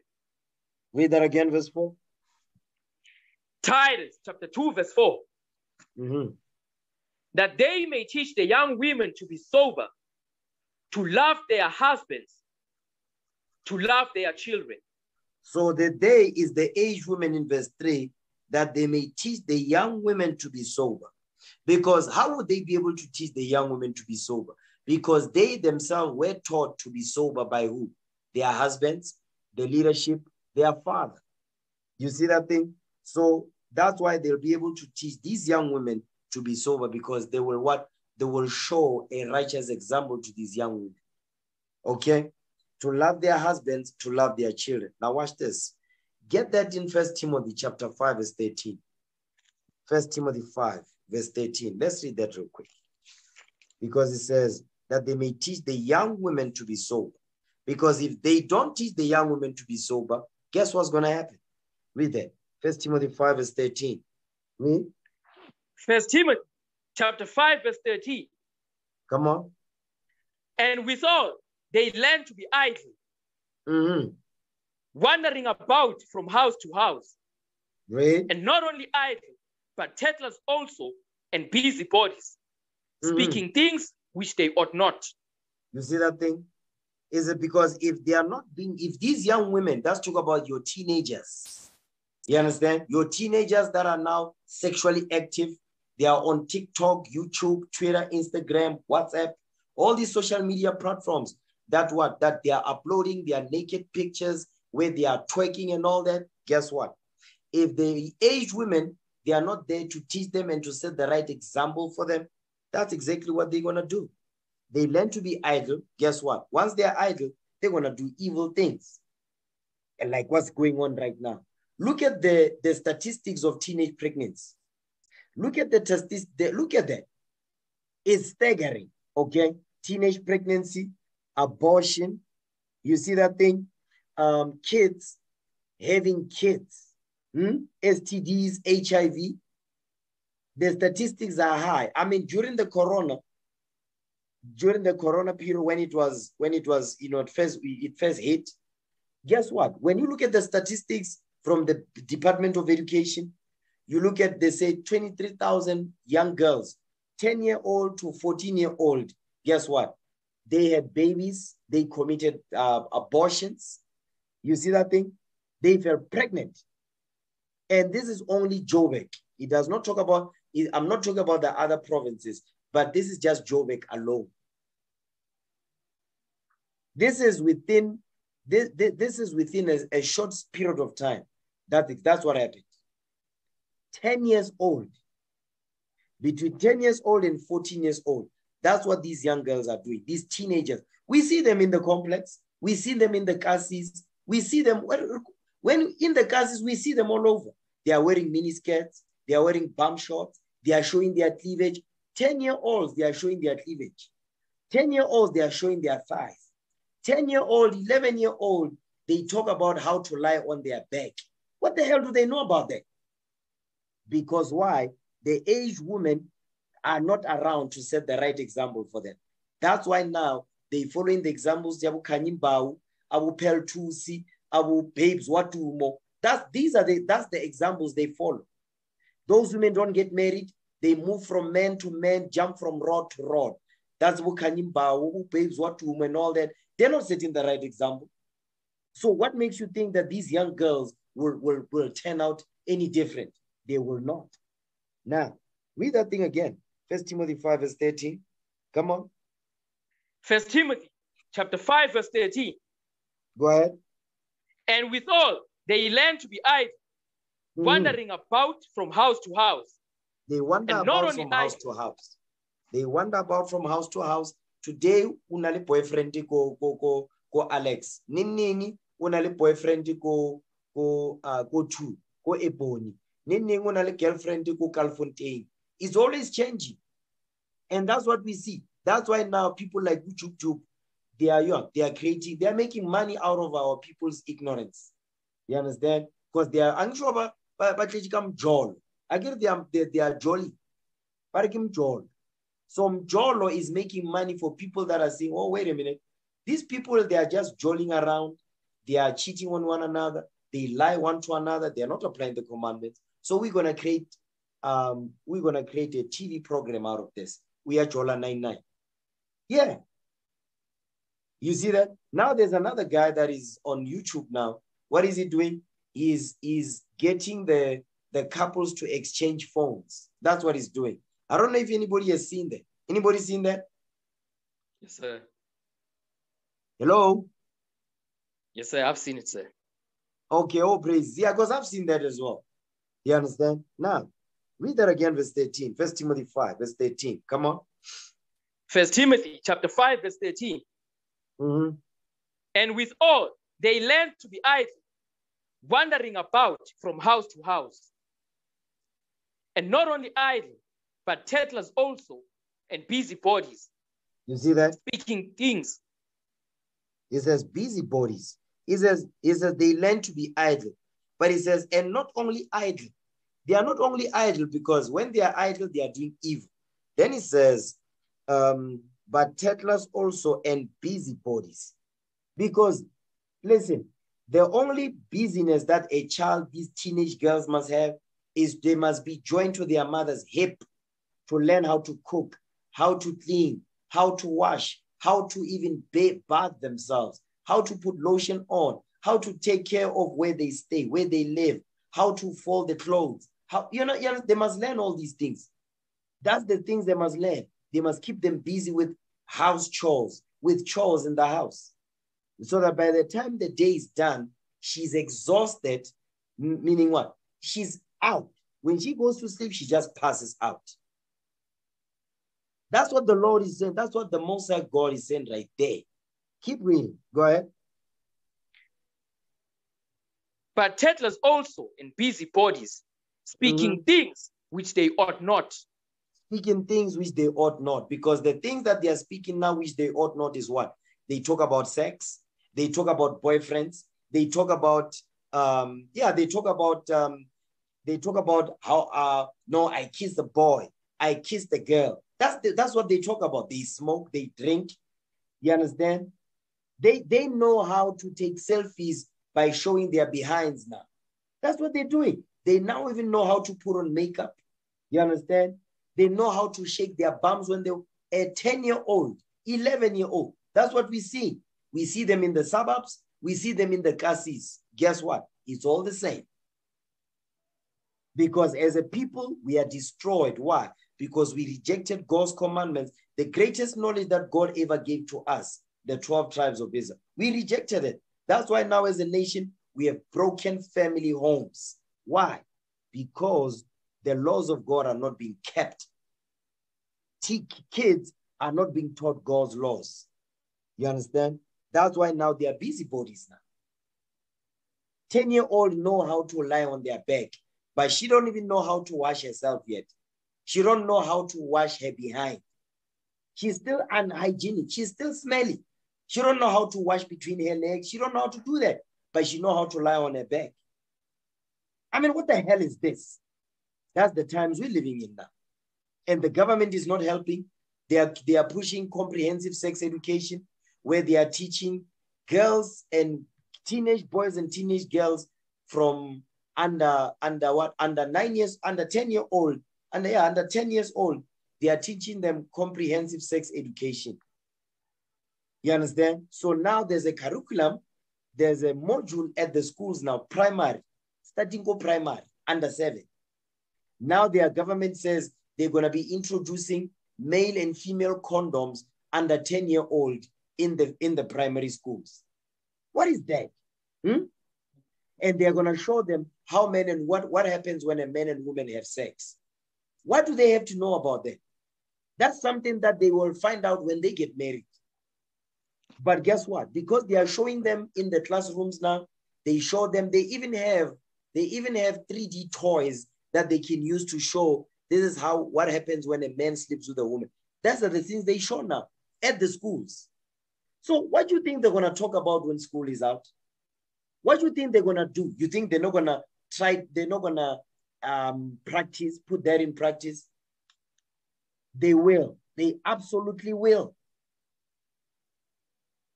So we have a lot of work to do. Understand that. Read on. Verse 14. Come on. 1 Timothy chapter 5, verse 14. Go ahead. I will therefore that the younger women marry. The younger women, hold on. The younger women must marry. So these young women, which is what? The women that are at a marriageable age, 20 years and up, those are young women. Is that the young women must marry. Notice it didn't say young women must have sex first. And then you have sex with as many men as you possibly can. And then once the coochie is tired, now you're thinking about getting married. That's not what the Bible is saying. The Lord is saying the younger women must marry. That's the first thing. Marriage first. Now let's see the next step. Go ahead. Bear children. That's when you can have kids. So you marry before you carry. You understand? Read. Guide the house. They must take care of the house. And where did they learn? These young women, where did they learn to take care of the house from? Their mothers. Because their mothers must teach them how to take care of the house. That's the job. You understand? Because now they don't know how to cook, but they know how to twerk. They know how to twerk. They know how to shake their bums. They know how to wear miniskirts, but she cannot cook. You see that? She cannot clean. She don't know how to wash dishes. She cannot even cook water. She can't do nothing. You understand? Read. Give none occasion to the adversary to speak reproachfully. Because now the things that these young women, these young girls speak, listen, their conversations, we don't even talk about that stuff, but they do. Why? Because they are too idle. You understand? We see them. We see, I see how, whether it's in the suburbs, whether it's in the castles, the parents, they leave children by themselves. You see children by themselves the whole day. Where's the parent? You don't see the parent around. The children are there by themselves doing evil because the parent is lazy to educate their own children. So they just leave them out the house. Mama regular bolo, regular toy. We say, okay, go to the pool, go to this. Just run around the house, the yard just making noise. The child don't know how to do nothing. You don't know how to wash himself. You don't know how to bath. You don't know how to fold clothes. You don't know how to do nothing. But the parent is right there. They don't give a damn about their kids. We see it all the time. You understand? So go back to where it was at, Titus 2. Okay, Titus 2 and verse 4 again. Titus chapter 2, verse 4. You know what? Hold on. I got carried away because this topic really gets to me. Watch this. Give me 2 Maccabees 7. Because remember it says they must teach the young women to be sober. So this goes into children, right? It goes into children. So children. So that goes into what? The young men also. The children, because again, they are kids, whether it's a boy or a girl, the mother, they are the one that's supposed to groom them and get to a level where the father takes over, and then the father now will take them to the next level. Now watch this. Give me 2 Maccabees 7, verse 27. Now, this is our foremother during the time of the Greeks. You understand? She had 7 sons. Okay? Watch this. Get 2 Maccabees 7, verse 1. Let's read that. 2 Maccabees, chapter 7, verse 1. Go ahead. It came to pass also that 7 brethren with their mother were taken and compelled by the king against the law to taste swine's flesh and were tormented with scourges and whips. So now, you see, it's a common thing where they keep forcing us to eat pork, unclean food. You see it in the cases now, you see go spa. Now, when you go to spa, you understand, 90% of the meat, meaning the majority, I wouldn't say 90%, but the majority of the meat when you go to spa, you go to ShopRite, it's pork. You go to Boxer, it's pork. You go to Roots, it's pork. You just pork everywhere. You understand? That's how now they are pushing it now. They are not forcing it down your throat, but they're making sure when you go to the shops, that's what you see the most. That when you go to the meat section, you'll find pork, pork, pork. Okay? Now, jump down to verse 26. Go ahead. 2 Maccabees, chapter 7, verse 26. And when he had exhorted her with many words, she promised him that she would counsel her son. Come on. But she, bowing herself toward him, laughing the cruel tyrant to scorn, spake in her country language on this manner: O my son, have pity upon me that bare thee 9 months in my womb, and gave thee suck 3 years, and nourished thee, and brought thee up unto this age, and endured the troubles of education. What did she do? And endured the troubles of education. She endured the troubles of education. Seven sons she had. And remember, each son is different. They are not the same. So each son requires, they learn different. So she needed to understand that each son was different. They are not all the same. So she had to tailor the way she taught them differently based on how they receive instruction and information. Some are visual, some are musical, some they require pictures, some require you to write things down and so forth. Some require to sing things out. They sing it out, they remember it quicker, so on and so forth. So she had to figure all that out. So that's a huge job. So we should not be seeing kids running around all over the place, but the parent is not there. But here says, this is our foremother now, is that she endured the troubles of education because it's a painful process to educate kids. It's not an easy job. You understand? That's why you see today parents, they just give up the ghost. They give up the ghost, they give the children, they buy them PlayStations, they buy them the tablets, the smartphones, so they buy data. You know, I had a sister, this is years ago. This sister, I used to go to school with her, okay? And this one day, she told me, she's like, listen, she had a son. And she was like, listen, you know, my son is always using my phone. Is always downloading games on my phone, and she eats my data because she's always playing all the. And I sat there and listened to it. I'm like, hold on a second. How do you allow your son to actually take your phone and download games? Where are you when at this point? What are you doing? You just sit there? She says, there's nothing I can do because, you know, like if there's no data, he cries. I'm like, you see, that's the problem. So that's what you see. But this foremother right here, she went through it. She taught her sons, her 7 sons. Okay. So that's why it says to love their children. The young women must be sober. You understand? These older the aged women, they teach the young women. You understand? They teach the young women. So now think about it like this. Because she had to teach sons here. So likewise, the young women also, her job is to teach these young women. You understand? How to cook, how to clean, take care of the house.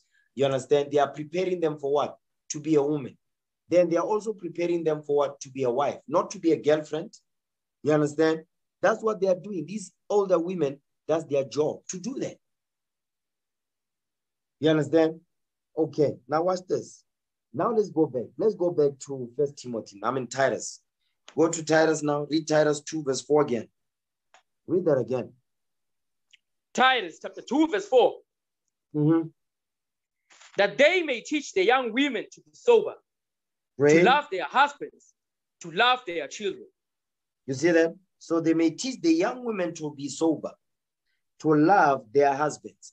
How are the aged women going to teach these young women to love their husbands? The only way they're going to know how to do that is because they are taught how to love a man. Because only a man can teach you how to love a man. A man will teach a woman how to love a man because men know men. That's why our forefather Adam, when the Lord made him, after Adam had everything, he got wisdom, he got a job. Yeah, he was given a job.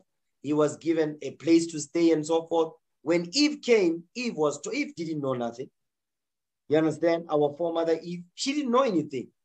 Adam had to teach everything to Eve. So likewise, what we're reading in Titus, that's the same thing. These aged women, they learned how they were able to teach the young women to be sober because they were taught themselves, they themselves were taught to be sober. Then it says to love their husbands because they themselves, these aged women, were taught by their husbands how to love their husbands. You see that? To love their children. Who taught them that? The husband did that. The father did that. The leadership does that. That's how we build our nation. So the man must be nation-minded. The sister also must be nation-minded because the nation that the sister's mind must be on is what? The nation that the husband is building. Understand that thing. Okay, go ahead. Verse 5. Read. To be discreet, chaste, keepers at home, good, obedient to their own husbands, that the word of God be not blasphemed. You see what he's saying? He says they must be taught to have discretion. They must be chaste, meaning disciplined. Okay, keepers at home. They must be able to know how to deal with the house. Watch this. Give me Sirach 26, verse 16. These aged women, they learned from their husbands how to take care of the house.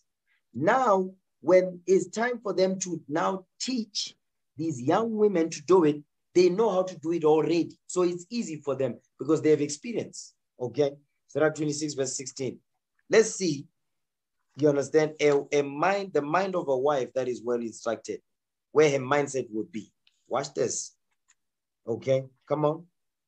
Ecclesiasticus chapter 26, verse 16. As the sun, when it arises in the high heaven, so is the beauty of a good wife in the ordering of her house. You see that thing? It says, as the sun, when it arises in the high heaven, meaning sunrise. Sunrise is beautiful to look upon. You understand? It says, likewise, so is the beauty of a good wife. He didn't just say beauty of a wife. It says the beauty of a good wife in the ordering of her house. So the beauty of a good wife is how she orders her house, not how well she can twerk, not how many curves she's got. You understand? Not how much cleavage she can show. No. It says what? So is the beauty of a good wife in the ordering of her house. The beauty of a woman is seen through how she orders her house, not how much she can twerk. You understand? Not how much she can run a big black mouth. No, not how much she can curse her husband out. How she orders her house. You understand? Because she's ordering the house that her husband taught her how to order it. Guess what? When she teaches the young women, she'll know how to teach them because she's got experience. That's the job. That's the order right there. You understand? We've lost that. Because when you go to the Bundus, you see our mothers and our grandmothers, they still know how to do that. Not the women today, they don't know how to do that. She'll tell you, me, I don't cook. You drop that sister like a bad habit. Because guess what? That means you're going to be ordering from McDonald's. You're going to be ordering from Parking Debonair's. You'll be ordering from Chicken Licken and KFC and all that because she don't know how to cook. Whenever she cooks, there's death in the pot. Where are you going to get the money for that? Because those things are expensive. Eating out is not cheap. But guess what? You brothers, when you prove, you sisters, when you are being proved, you need to understand, you need to know these things. You understand? You need to understand these things, okay? Now, watch this. Go back to Titus, okay? Go back to Titus 2, read verse 5 again. Titus chapter 2, verse 5. To be discreet, chaste, keepers at home, good, obedient to their own husbands, that the word of God be not blasphemed. It says, obedient to their own husbands, that the word of God be not blasphemed.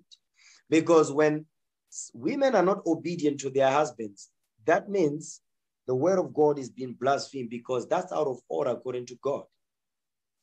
You understand? That's out of order according to the Most High. So now now the situation you have is, in the house, there's going to be division in the house, because the wife don't submit to the role that God gave. Whenever you have that type of situation, is because, guess what? One, the wife does not believe that her role is to submit to the man. She believes that her role is to be equal or above the man.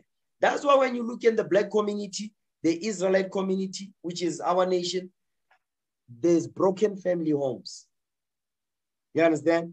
There's no marriage, but there's bumping and grinding. There's sexual immorality going on. Why?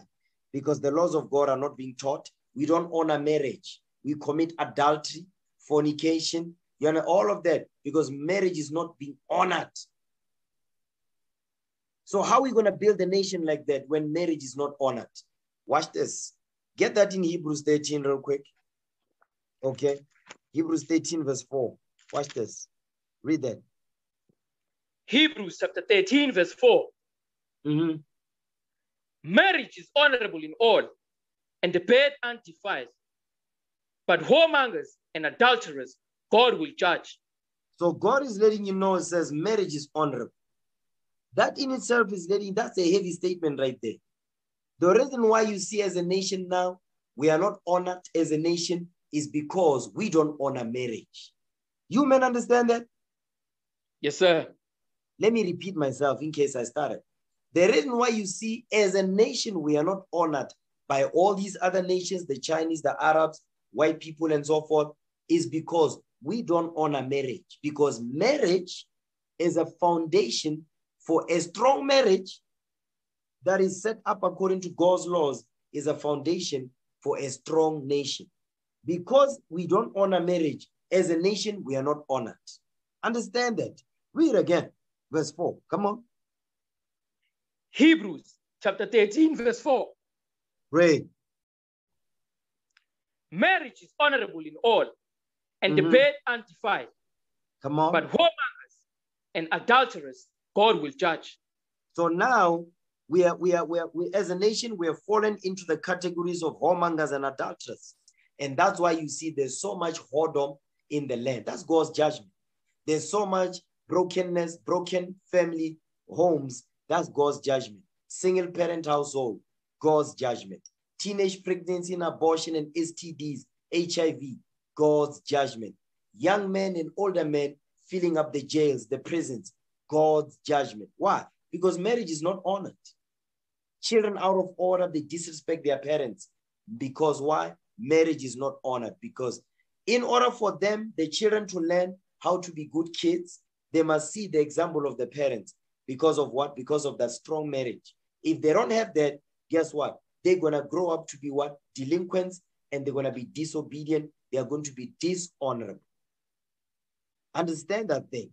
Read it again, verse 4. I want this verse to hit that nabi. Okay, read it again. Hebrews chapter 13, verse 4. Marriage is honorable in all, and the bed undefiled. Come on. But whoremongers and adulterers, God will judge. But whoremongers and adulterers, God will judge. So we need to honor marriage. And the way we do it, this is how we do it. Get Exodus 22:16. No, Exodus 20, verse 14. This is how we honor marriage, okay?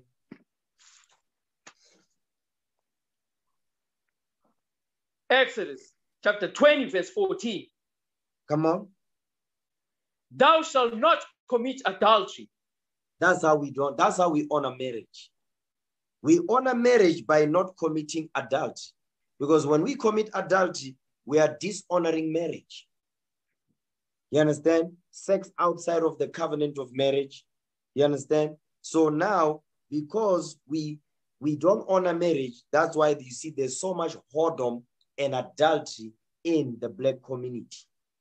Why? Because we don't honor marriage. You understand? We don't honor marriage because the nations don't call us. When the nations speak about us, give me that in Deuteronomy 4, verse 5 and 6. The nations don't speak about us like this. They don't. Okay, watch this. Deuteronomy 4, verse 5. Read that. Deuteronomy chapter 4, verse 5. Come on. Behold, I have taught you statutes and judgments, even as the Lord my God commanded me, that ye should do so in the land whither you go to possess it. So now the Lord is teaching, Moses is telling us, listen, I've taught you statutes and judgments as he was commanded by the Most High. Next verse. Watch this. Come on. Keep therefore and do them. You see, hold on. It says, keep therefore and do them. That's the key right there to success. Application.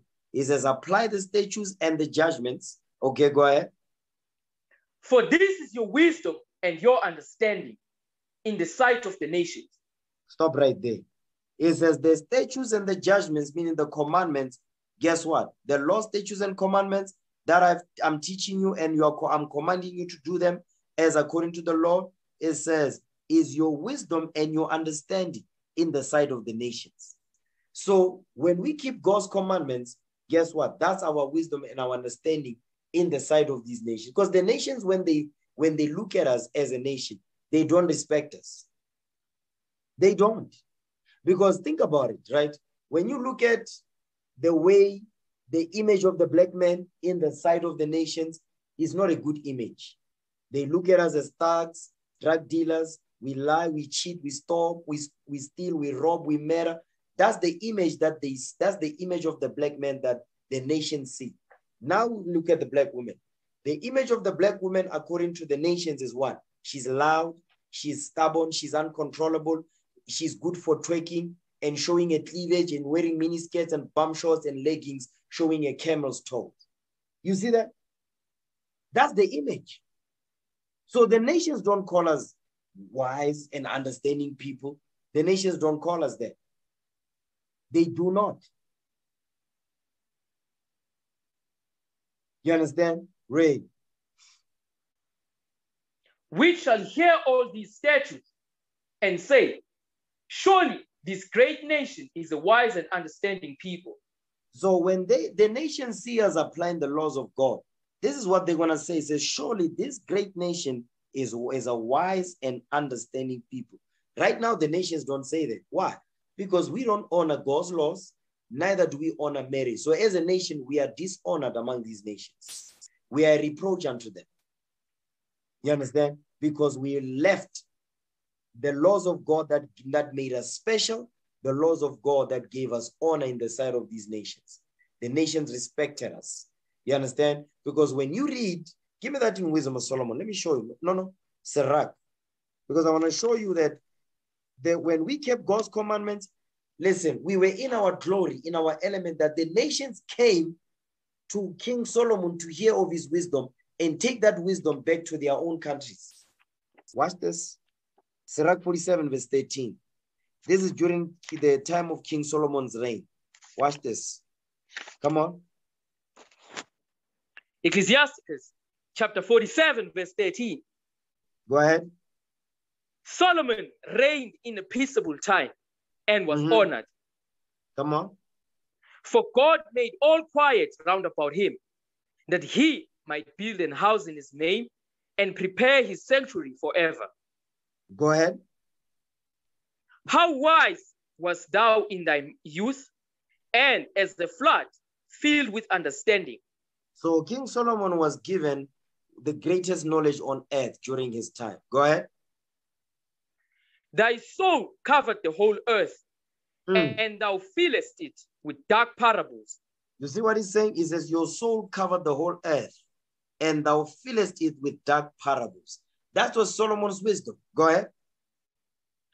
Thy name went far unto the islands, and for thy peace thou wast beloved. You see, it says thy name, meaning King Solomon's name, he says it went far unto the islands. Okay, watch this. Go ahead. The countries marveled at thee for thy songs and proverbs and parables and interpretations. You see that part right there? It says the countries marveled at thee for thy songs. That goes into Song of Solomon, and proverbs and parables. That's wisdom of Solomon, and interpretations, wisdom of Solomon. So what we're reading here says the countries marveled. How did they marvel? Because they will travel from far to hear Solomon's wisdom. An example of that is the Queen of Sheba, that Egyptian, that Ethiopian woman. She traveled from far to come and hear Solomon's wisdom. That's when we were in our glory. You understand? Right now, if you were to ask these other nations about which women on the earth, they are loud, they are stubborn, you understand? They dress immodestly, they show their behinds, their cleavage, their bums and all that. Let's say you ask an Indian woman, ask her that question. She's not gonna say Indian women. You ask an Indian man, he's not gonna say Indian women. He's gonna say black women. Ask any other race, ask them about the black woman, ask them about the black man. You're not gonna get a good report. You're gonna get a negative report. Why? Because we're not keeping the commandments of the Lord. So we have to think about the nation. We have to be nation-minded. Not just about you, but your whole nation. You understand? So now in these last days, the Lord said, okay, I'm going to raise you up now. I'm going to revive you in the lands of your captivity. That's what the Lord is doing right now. He's reviving us. You understand? Reviving us to return back to our nationality. Okay, watch this. I'm going to show you something, right? Watch this. Give me the book of Nehemiah 2. Give me Nehemiah 2. Because we, you know what, get 2 Ezra 5:17. Let's just get that as well. 2 Ezra 5:17. I'm going to use that as well. Okay, let's start there. 2 Ezra 5:17. Watch this. 2 Ezra chapter 5 verse 17. Knowest thou not that Israel is committed unto thee in the land of their captivity?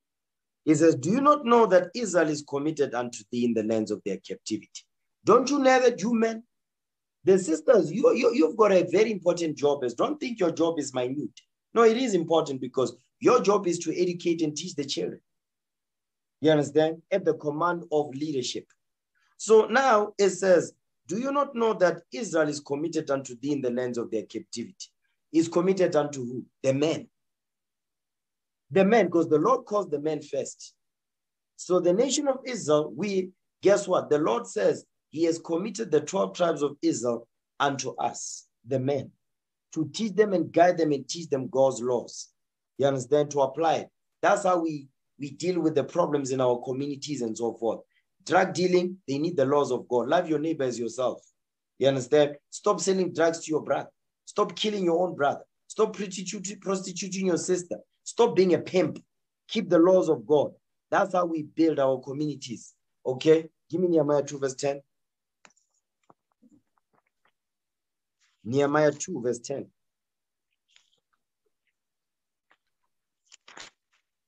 Nehemiah chapter 2 verse 10. Go ahead. When Sanballat the Horonite and Tobiah the servant, the Ammonite, heard of it, it grieved them exceedingly that there was come a man to seek the welfare of the children of Israel. So now, as the Lord is waking us, is reviving us in these last days, it says what? The nations are grieved because what? It says there was come a man to come and seek the welfare of the children of Israel. Who is that man? That's you, brothers. When we go to the streets to wake out to teach our people, guess what? The nations are grieved by this. Don't get it twisted. The nations are grieved, meaning what? They are afraid of what's going on. So because the nations are afraid, guess what? Do you think the nations are just going to sit there and do nothing? You think the nations are going to sit there and take it and not going to be able to make plans to stop this truth? Of course they are going to do it. You understand? Give me that in Revelation 11, verse 12.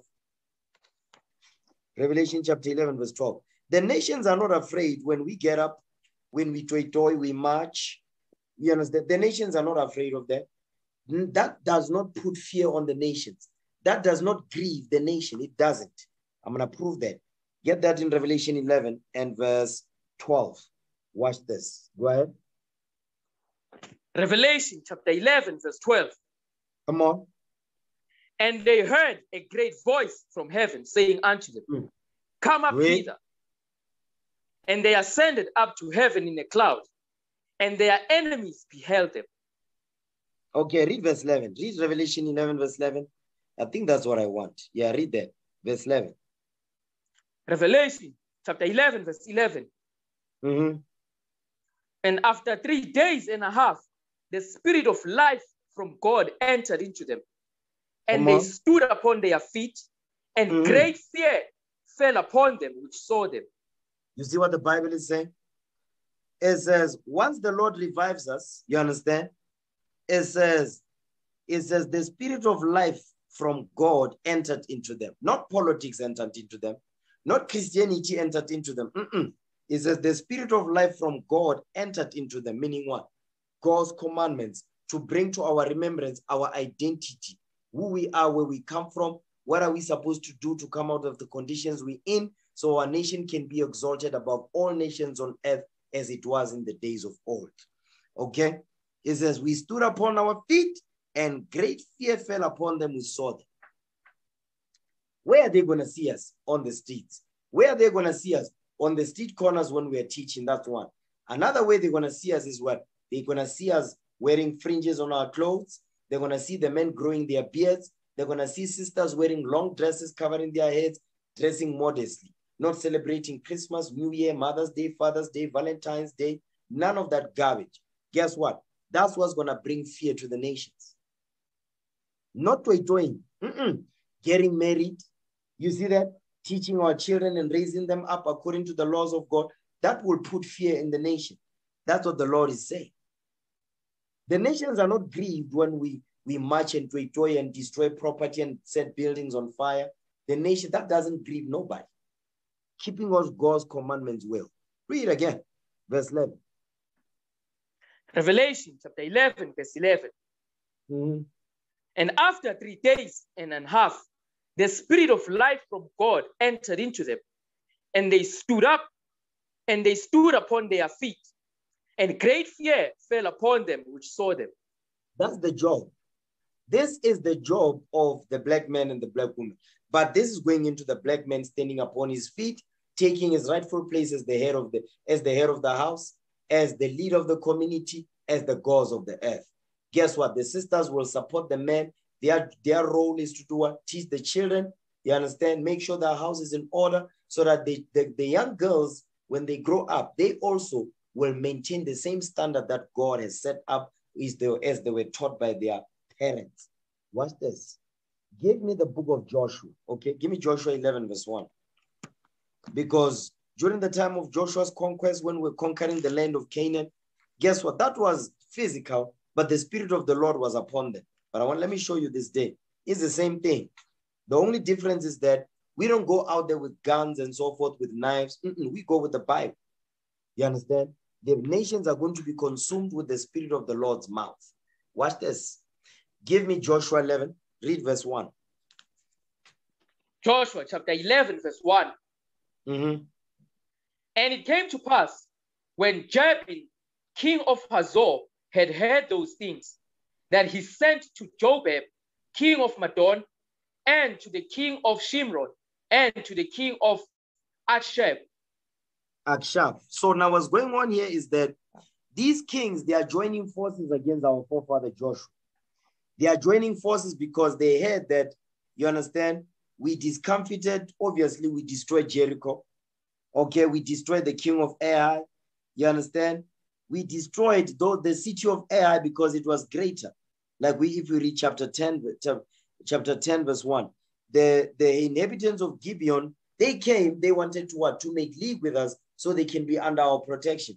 So they became our allies and so forth. So these other Amorite kings, they were like, hell no. We're going to wage war. We're going to come together. You understand? We're going to fight against Joshua for doing this. What was Joshua doing? We were conquering lands and kicking people out the land that was rightfully ours, that God promised to our forefather Abraham, Isaac, and Jacob. Understand? Now I'm going to show you how this is going to tie in with what we are doing this day. Keep reading. Verse 2. Come on. And to the kings that were on the north of the mountains and of the plains south of Chinneroth and in the valley and in the borders of Dor on the west. Read.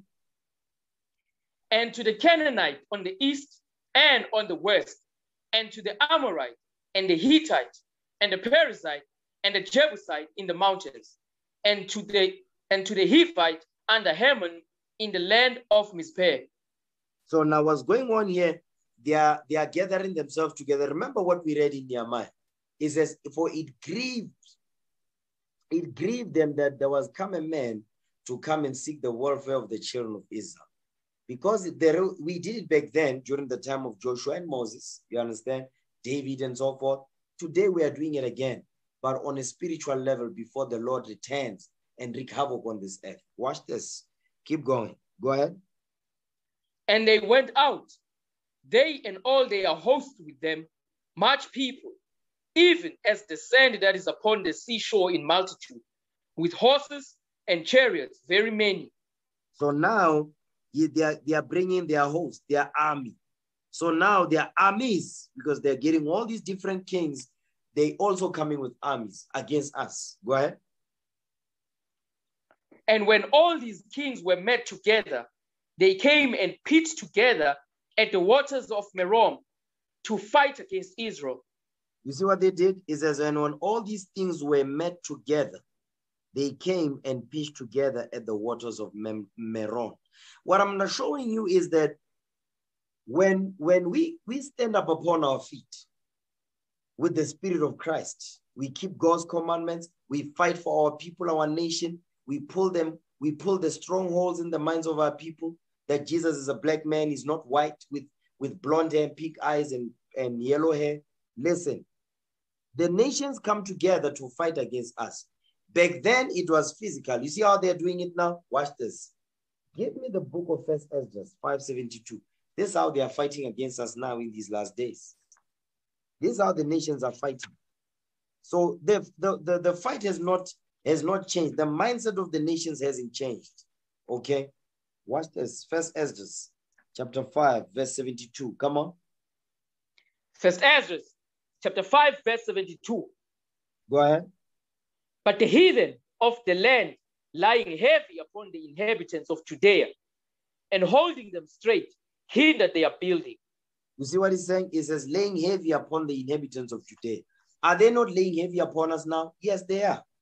Called captivity, oppression, racism, so on and so forth. You understand? Economically, they are oppressing us. You understand? When it comes to land, they are oppressing us because they pushed us in the ghettos. We live in mesh boxes and so forth. Yes, they are oppressing us on every level. Go ahead. It says, and holding them straight. Straight means what? We are basically packed like rats where we stay. That's what he's saying. Hindered their building. Now they want to stop us from building our nation up. Let me show you how they're doing it now in these last days. Go ahead. And by their secret plots and popular persuasions and commotions. Their secret plots, that's the media today. You understand? And popular persuasion. The secret plots meaning what? They do it behind closed doors. The popular persuasions is their social media, their news networks, their TV programs, their radio stations.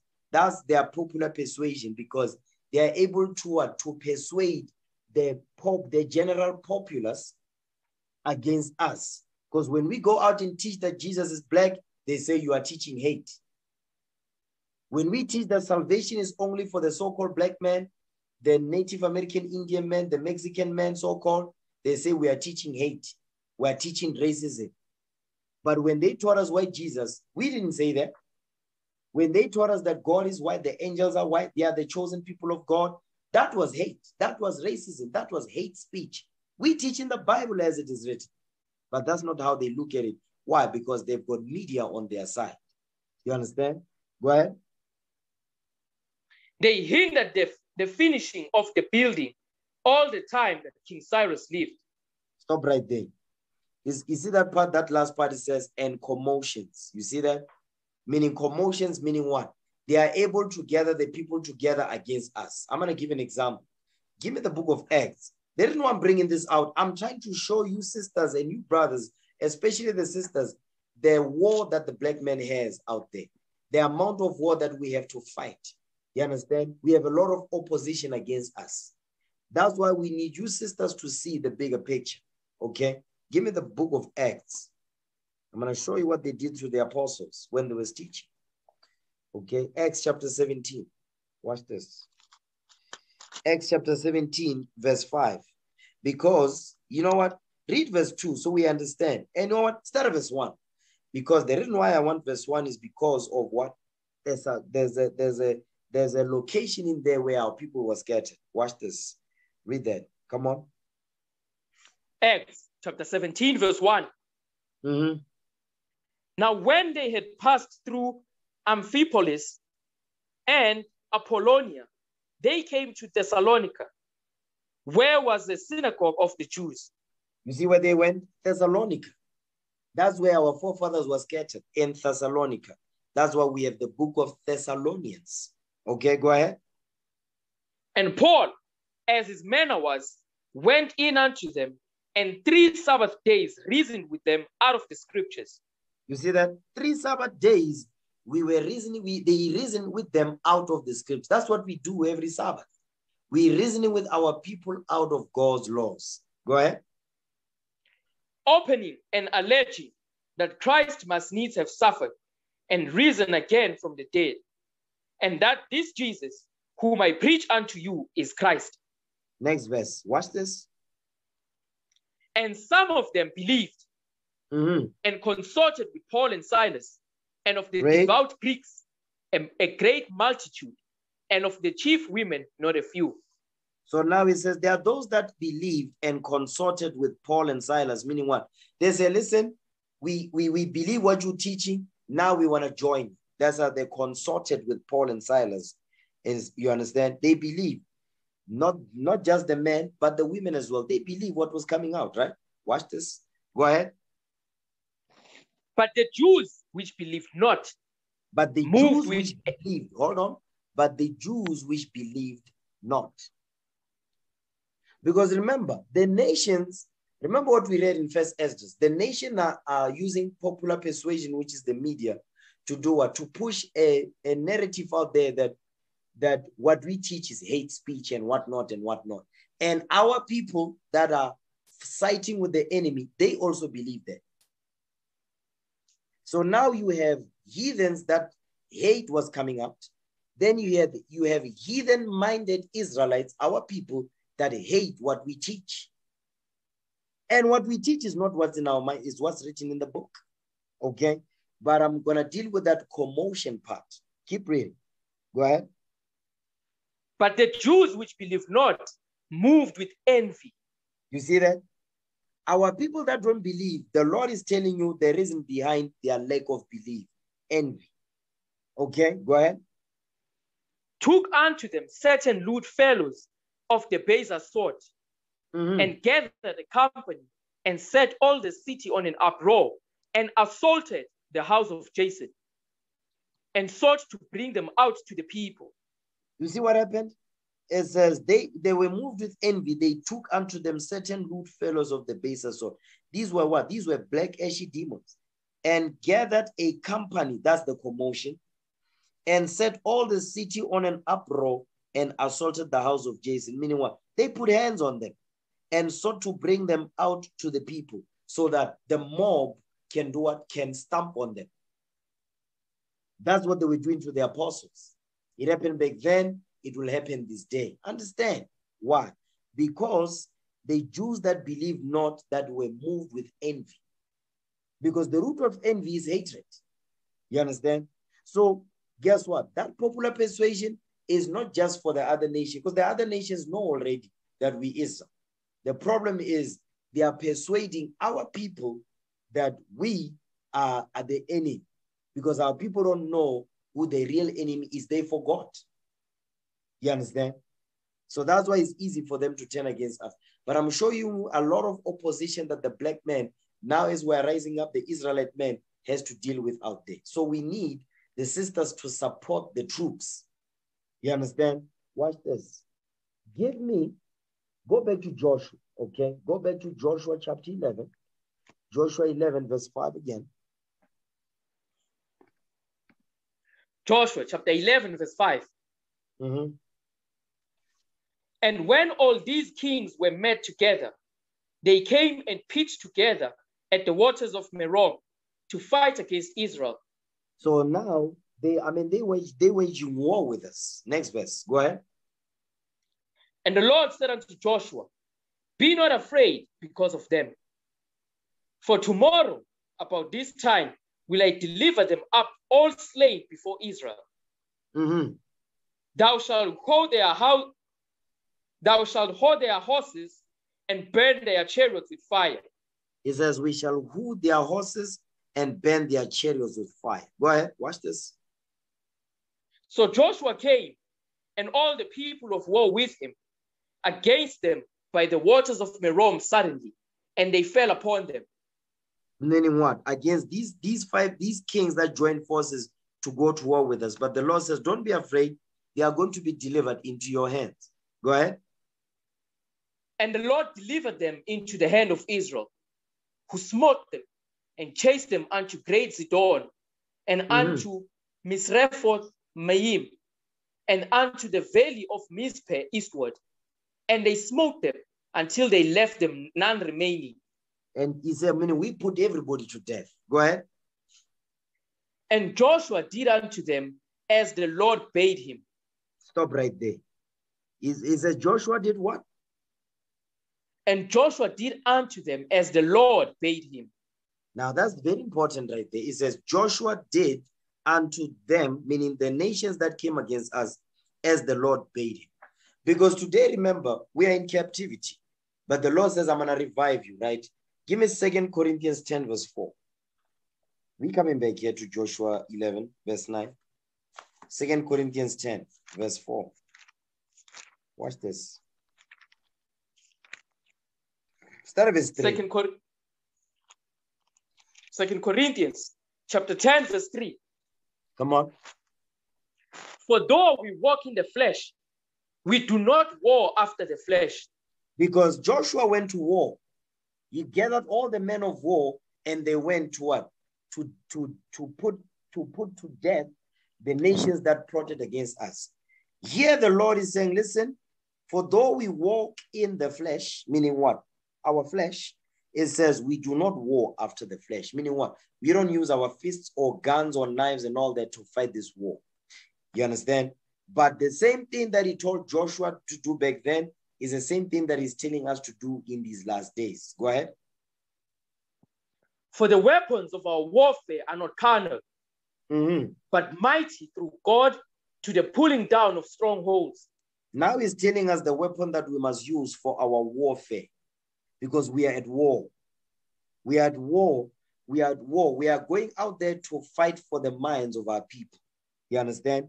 So we go from place to place, different places to teach our people. Why are we doing that? Because we are at war. And the weapon that we use for our warfare is this Bible. The Bible is the most powerful weapon on earth. When we apply the laws of God, no nation can stand before us. Understand that thing.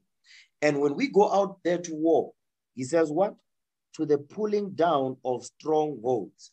The strongholds in the minds of our people is what? White Jesus. White Jesus is a stronghold because white Jesus is not in the Bible. Christmas is a stronghold. Women wearing pants, men wearing dresses, that's a stronghold. Njolo, that's a stronghold in the minds of our people. Teenage pregnancy, you understand? That's a stronghold. young men in gangs, stronghold in the minds of our people. Because why? Because they don't keep the commandments of the Lord. And when we go out there, they don't want to receive it. Those that do be the Lord's will, guess what? Those, the ones that believe, they are the ones that the Lord, the Most High God, will pull those strongholds in their mind. That's the war that we're in. And guess what? We must do as the Lord has commanded us, just like he commanded Joshua when he was fighting against those kings that conspired against us. You understand? Keep going. Verse 5. Go ahead. Casting down imaginations and every high thing that exalted itself against the knowledge of God. You see that? And so this thing is a spiritual thing, because it says what?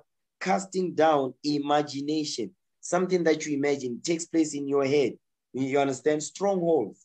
The things that you imagine, somebody else put them in your head, and you acting according to the images that somebody else has put in your head. They put those images through the media, newspaper, social media, you understand, smartphones, whatever the case may be. Okay, go ahead. And bringing into captivity every thought to the obedience of Christ. You see that thing?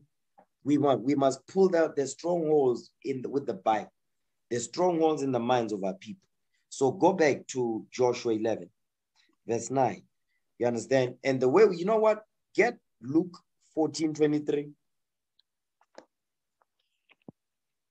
The same way Joshua was commanded, we're doing the same thing this day in the Spirit of Christ. Although this time is a spiritual warfare. Watch this. Read that. Luke chapter 14, verse 23. Come on. And the Lord said unto the servant, go out into the highways and hedges and compel them to come in, that my house may be filled. So now we go out to the street corners, we set up camp, we teach our people. The weapon of our warfare is this Bible. Okay, now go back. Joshua 11, verse 9 again. Joshua chapter 11, verse 9. And Joshua did unto them as the Lord bade him. Read. He hoed their horses and burnt their chariots with fire. Because these are their weapons of war. Their weapons of war back then, it says what? Their horses, because they would carry the weaponry and so forth, and the men of war on them chariots. And it says what? Burn their chariots with fire. Meaning destroy their weaponry, the things that they trust upon when they go to war. Guess what? The weapons of our warfare now is the Bible. The weapons of our enemies is what? The media. You understand? The Christmas pagan customs, birthdays, Mother's Day, Father's Day, women in pants, 50-50, feminism, LGBTQ, you understand? Gender fluid. You see all of that? Eating whatever you want. You don't have to get married. You can be a woman if you want. If you're a man, you can be a woman. They're gonna provide surgery. No, there's science for that. You can be a man if you want. Look at Caitlyn Jenner. Now they call him, they call him something else now. Caitlyn Jenner now is, I don't know what he calls himself now. He is a she now, apparently. Now, guess what? That's their weapon of war. It's spiritual. You brothers and sisters understand that? So the same way where we went to war, they waged war against us. The Lord said, go out there and cut everybody, you understand, with the edge of the sword. Today, the edge of the sword is the Bible, because they also have their weapons of war, which is everything that I just mentioned. Now jump down to verse 14. Come on. Joshua chapter 11, verse 14. Read. And all the spoil of these cities and the cattle, the children of Israel took for a prey unto themselves. But every man they smote with the edge of the sword until they had destroyed them. Neither left they any to breathe. You see that thing? Neither left they any to breathe. So all these cities, we were spoiling them. How are we spoiling them today? How are we doing that? Let me show you how we are spoiling them. Give me that in 2nd Ezra chapter 11. 2nd Ezra 11 verse 37. I'm going to show you how we are spoiling them now. Because from city to city, that's where we go and teach the gospel, right? We travel, we go and teach the gospel. We go to different locations in the continent in the country to teach our people. Watch this. Second Ezra, chapter 11, verse 37. Second Ezra, chapter 11, verse 37. Go ahead. And I beheld, and lo, as it were a roaring lion chased out of the wood. And I saw that he sent out a man's voice unto the eagle and said. So now Ezra is saying, listen, I'm seeing as it were a roaring lion. I see a roaring lion. You understand? Lion chased out of the wood. It says, as though it was chased out of the wood. Meaning it was what? It was running. You understand? So it says, and saw that he sent out a man's voice unto the eagle and said, so who's the eagle today? That's America. You understand? That's America, Babylon the Great. That's the eagle. Go ahead. Hear thou, I will talk with thee, and the highest shall say unto thee. So now the lion with the man's voice will talk with the eagle. You understand? How are we going to talk? Who's the lion? He says the lion will come out of the wood. What? He says a man's voice will be given to this lion. Watch this. Give me the book, because this is twofold. He's first going into Christ, but he's also going into us in these last days before the Lord returns. Watch this. Get that in Deuteronomy. Okay. Deuteronomy 33, verse 7. Okay. Watch this. Because this is how we are going to spoil them. Okay. Deuteronomy 33, verse 7. This is how we are going to spoil the strongholds, the imaginations that they want. The strongholds in the minds of our people that have been put in there by our enemies that hate and despise us. Deuteronomy 33, verse 7. Watch this. Read what you got. Deuteronomy chapter 33, verse 7. And this is the blessing of Judah.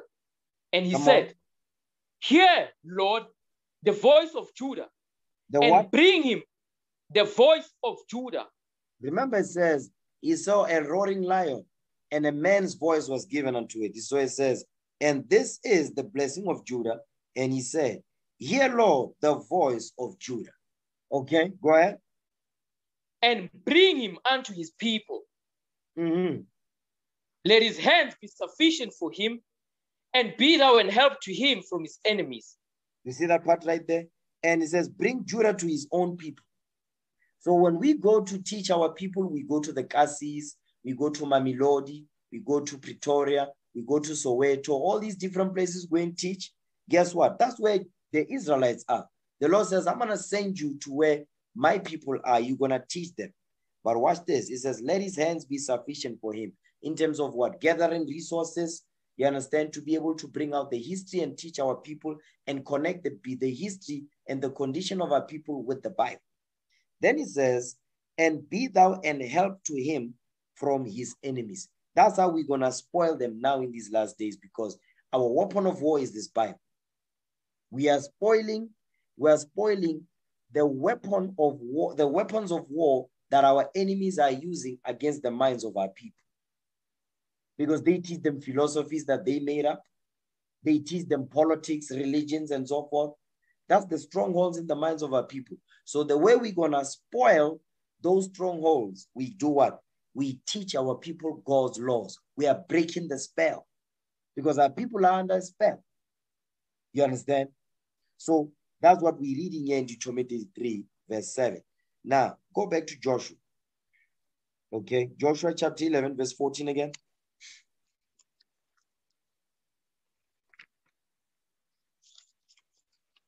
Joshua chapter 11, verse 14. Read. And all the spoil of these cities and the cattle, the children of Israel took for a prey unto themselves. But every man they smote with the edge of the sword until they had destroyed them. Neither left they any to breathe. You see that thing? It says we didn't leave anybody to breathe. Meaning what? Because our job is to do what? Is to chop down all the strongholds that have been put in the minds of our people. Okay, go ahead. As the Lord commanded Moses his servant, so did Moses command Joshua, and so did Joshua.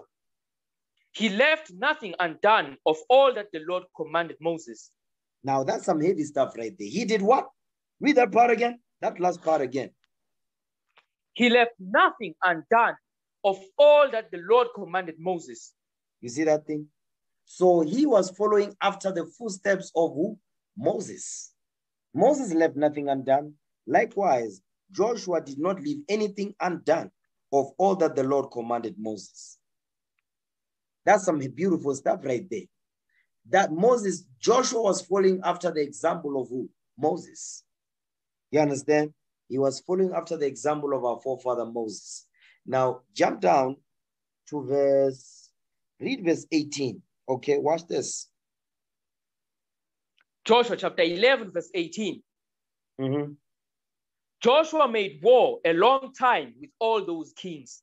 You see that thing? It says Joshua made war a long time with all those kings. Right now, the kings of the earth, what are they doing? They've gathered together against us and against the Lord. Watch this. Give me the book of Psalms. Okay, give me Psalms 2. I'm going to show you something here. It happened during the time of King David. It happened during the time of Joshua, Moses. Guess what? It's happening today in these last days. Watch this. David is prophesying here. Read that. Psalms 2 verse 1. Psalm chapter 2 verse 1. Go ahead. Why do the heathen rage and the people imagine a vain thing? He says, why do the heathen rage and the people imagine a vain thing? The people is talking about our people. The heathen, that's obvious. Go ahead. The kings of the earth set themselves, and the rulers, the kings of the earth, you see that part right there? The kings of the earth, plural. The kings of the earth set themselves. You see what that's the same wording that we're reading in Joshua. When it says Joshua made war a long time with all those kings of the earth during his time. Now, David is prophesying about what? The kings of the earth in our time in these last days. Read that part again, verse 2. Psalm chapter 2, verse 2. Mm-hmm. The kings of the earth set themselves, and the rulers take counsel together against the Lord and against his anointed, saying. You see that? It says, and against the Lord and against his anointed, meaning against Christ. So what is happening is, what happened back then with Joshua and them is the same thing that is happening to us today. The same nations that were fighting back then, the nations are gathered together again in these last days. Against who? Against the people of God and against God and his son, Jesus the Christ, and against these two. But they are not going to succeed. The reason why I'm bringing this out, I'm trying to show you men and you sisters the war that we're up against. You understand? When it comes to nation building, these are the things that we need to think about all the time. You understand? Go back to Joshua. Okay, Joshua chapter 11, verse 19 now. Joshua chapter 11, verse 19. Mm-hmm. There was not a city that made peace with the children of Israel, save the Hivites, the inhabitants of Gibeon. All other they took in battle. You see what he's saying? There was not a city that made peace with the children of Israel. Is there any city that is making peace with us today? No. It's us against the whole earth. It happened back then, it's happening today. Keep reading, verse 20. Come on. For it was of the Lord to harden their hearts. You see that? Meaning it's of the Lord to harden their hearts. That's why when we push this truth out, it seems like the nations are dull of hearing. You understand? But it's of the Lord. Just like when the Lord sent Moses and Aaron unto Pharaoh, the Lord hardened Pharaoh's heart. That's the same thing today. That's why they keep pushing. There's a media blackout on the Israelites. All over the earth, there's a media blackout. You put a video out, YouTube pulls it down because they don't like what's in it. You understand? Read that verse 20 again. Joshua chapter 11, verse 20. Mm-hmm. For it was of the Lord to harden their hearts, that they should come against Israel in battle, that he might destroy them utterly, and that they might have no favor but that he might destroy them, as the Lord commanded Moses. You see that the Lord said, the Mosai is teaching us that the reason why I'm doing this is because when I destroy them, everybody gonna know. Because it says, if the Lord hardened their hearts, you understand that they should come against Israel in battle. Why is the Lord doing that? The Mosai is hardening the minds of the heathens to come against us in battle. Why is he doing that? Watch this. I'm going to show you why. Give me the book of Judges, okay? This is the reason why the Lord is doing it. Okay, get Judges 3 verse 1. Watch this. You know what? Get Judges 2. Judges chapter 2 and verse 21. Judges 2:21. The Mosai is doing this. Why? I'm going to show you right now. Read that. Judges chapter 2 verse 21. I also will not henceforth drive out any from before them of the nations which Joshua left when he died. Okay, because Joshua left some nations because it was of the law. Go ahead. That through them I may prove Israel, whether they will keep the way of the Lord to walk therein, as their fathers did keep it, or not. Go ahead. Therefore, the Lord left those nations without driving them out hastily, neither delivered he them into the hand of Joshua. He didn't deliver these Hamites into the hand of Joshua, right? Get Judges 3 now, verse 1. Watch this. Come on. Judges chapter 3, verse 1. Now these are the nations which the Lord left to prove Israel by them, even as many of Israel as had not known all the wars of Canaan. So now the Lord is saying, listen, I'm going to leave these nations among you so that what? I can prove you. He's proving us for what? For war. Spiritual war that we're in right now. Go ahead. Come on. Only that the generations of the children of Israel might know, to teach them war. To teach them what? To teach them war. To teach them what? To teach them war. To teach them war. To teach them war. The Lord is saying, the reason why I'm leaving these nations among you is to teach you war, how to fight. So how do we fight now? We fight with the Bible. We don't fight with our fists and all that when we go out there. No, we fight with the Holy Bible. Precept upon precept, line upon line, slaying demons in broad daylight. And at night, because that's when they come out. Now, what we're reading here, the Lord is saying, I'm going to leave these nations among you to teach you war. The Mosai is hardening their hearts so that the nations can fight against us. The Lord said, I'm doing that to teach you how to fight because you forgot how to fight. You used to know how to fight because I taught you how to fight. Now you forgot. I'm going to use these nations to do what? To put pressure on you for you to go into this Bible and learn it and apply it and know how to walk. That's why the Lord is doing this thing. You understand? Now, keep reading. Go ahead. At the least, such as before knew nothing thereof. You see that thing? Now watch this. Jump down to verse 4. Judges chapter 3, verse 4. Come on. And they were to prove Israel by them, to know whether they would hearken unto the commandments of the Lord, which he commanded their fathers by the hand of Moses. The Mosai don't do anything by mistake. Watch this. Give me that in Exodus 15. You understand? Exodus chapter 15, verse 3. Watch this. No, 15, verse 2. Yeah, 15, verse 3. That's what I want right there. Get that. Exodus chapter 15, verse 3. Mm-hmm. The Lord is a man of war. Go ahead. The Lord is his name. The Lord is a man of war. The Most High God likes a good fight. He is a man of war. Understand that. So if the Most High God is a man of war, what is Israel?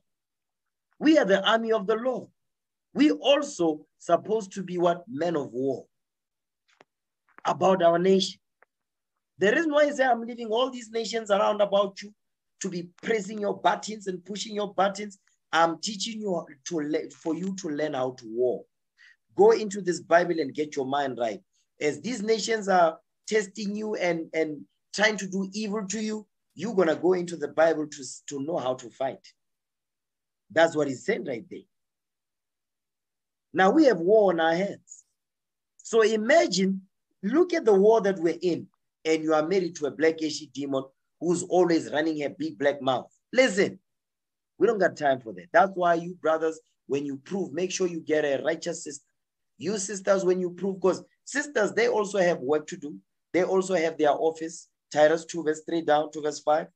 They also have a job to do. Imagine you are married to a non-revolutionary man. Listen, I mean, look at, I'll give an example, right? A carnal example of the world.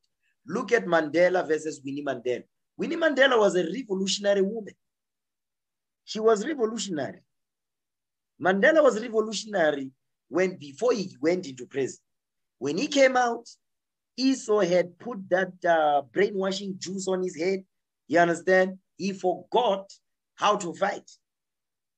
But our foremother, Winnie Mandela, she kept the fire going until they said, no, you need to separate from this woman. You understand?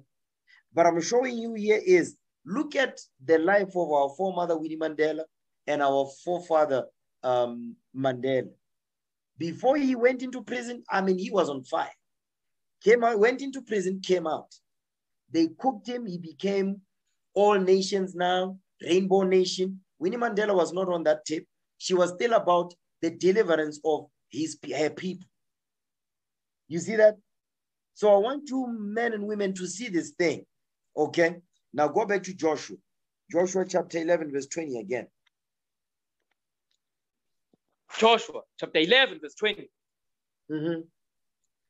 For it was of the Lord to harden their hearts, that they should come against Israel in battle, that he might destroy them utterly, and that they might have no favor, but that he might destroy them, as the Lord commanded Moses. You see that? So the reason why the Lord did this, back then, and he's still doing it today, is to prove Israel by using this nation. To prove, you say, okay, now you're under pressure. Now there's all this opposition and affliction against you. What you gonna do? You better go to the book of war and learn how to fight. That's what the Lord is doing. And guess what? Get Joshua 10, verse 22. Well, you understand? When we were in our element, you understand, obeying, keeping God's commandments, trusting in the Lord, here's what happened to our enemies when we came on the scene. Read that. Joshua 10, verse 22. Watch this. Joshua chapter 10, verse 22. This is now Joshua going to war with the 5 Amorite kings, okay, because they were upset that the Gibeon had made peace with us, you understand? And so they say, okay, they wanted to wage, they came together to wage war with Gibeon. But Joshua, he went there and he slaughtered them, you understand? And now there were these 5 kings that were locked in a cave. Well, they were still dealing with the conquest, to deal with the other kings, to slaughter them. They locked some of them in a cave. And when we were done, we went to the cave to deal with them, properly. Read what you got.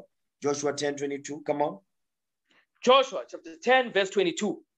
Then said Joshua, open the mouth of the cave and bring out those 5 kings unto me out of the cave.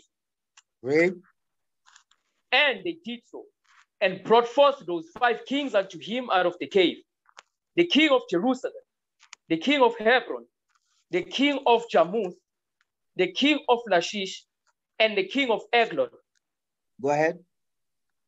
And it came to pass, when they brought out those kings unto Joshua, that Joshua called for all the men of Israel, and said unto the captains of the men of war which went with him, come near, put your feet upon the necks of these kings. And they came near and put their feet upon the necks of them. You see what Joshua did? Is okay, this is how you deal with your enemies. Is as put your foot on your enemy's neck. Next verse. Go ahead. Watch this. And Joshua said unto them, fear not, nor be dismayed. Be strong and of good courage. For thus shall the Lord do to all your enemies against whom ye fight. You see that?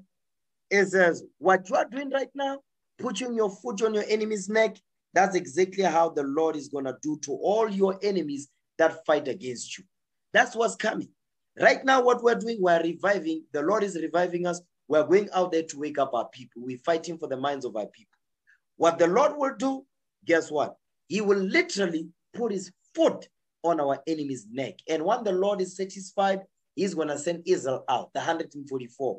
Now we are no longer going to be fishers. We are going to be hunters now. You see that thing? So that's where the hunting will come. Right now we are fishers. We are fishers of men.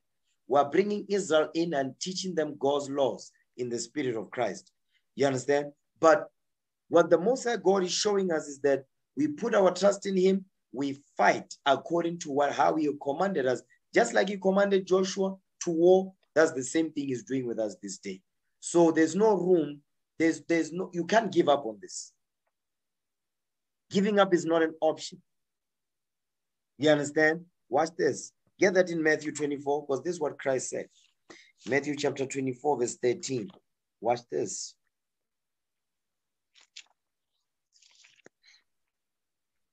Matthew chapter 24, verse 13. Mm-hmm. But he that shall endure unto the end, the same shall be saved. You see that? But he that shall endure unto the end, the same shall be saved. So we must endure unto the end. I want you brothers to see this thing.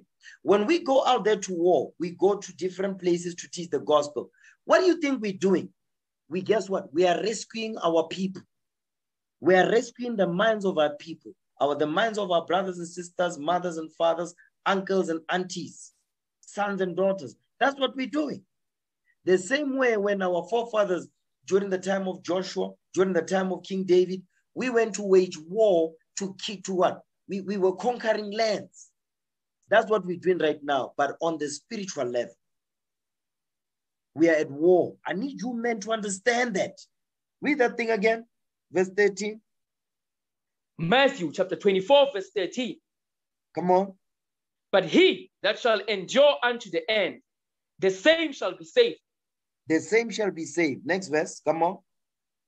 And this gospel of the kingdom shall be preached in all the world for a witness unto all nations, and then shall the end come. The end is going to come when the gospel has been taught to our people wherever we are scattered all over the earth. You understand? We might not be able to reach all Israel. You understand? But guess what?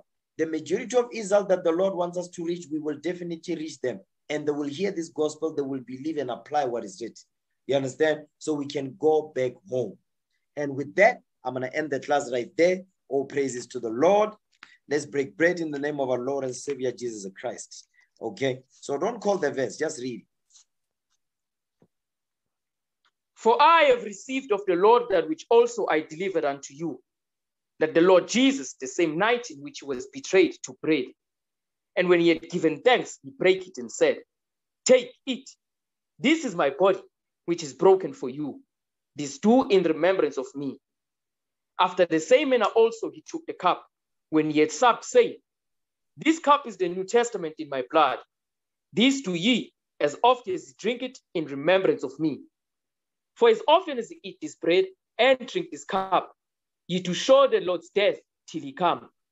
Wherefore, whosoever shall eat this bread and drink this cup of the Lord unworthily shall be guilty of the body and blood of the Lord. But let a man examine himself, and so let him eat of that bread and drink of that cup. For he that eateth and drinketh unworthily eateth and drinketh damnation to himself, not discerning the Lord's body. For this cause, many are weak and sickly among you, and many sleep. In the name of our Lord and Savior Jesus Christ, we pray. Amen.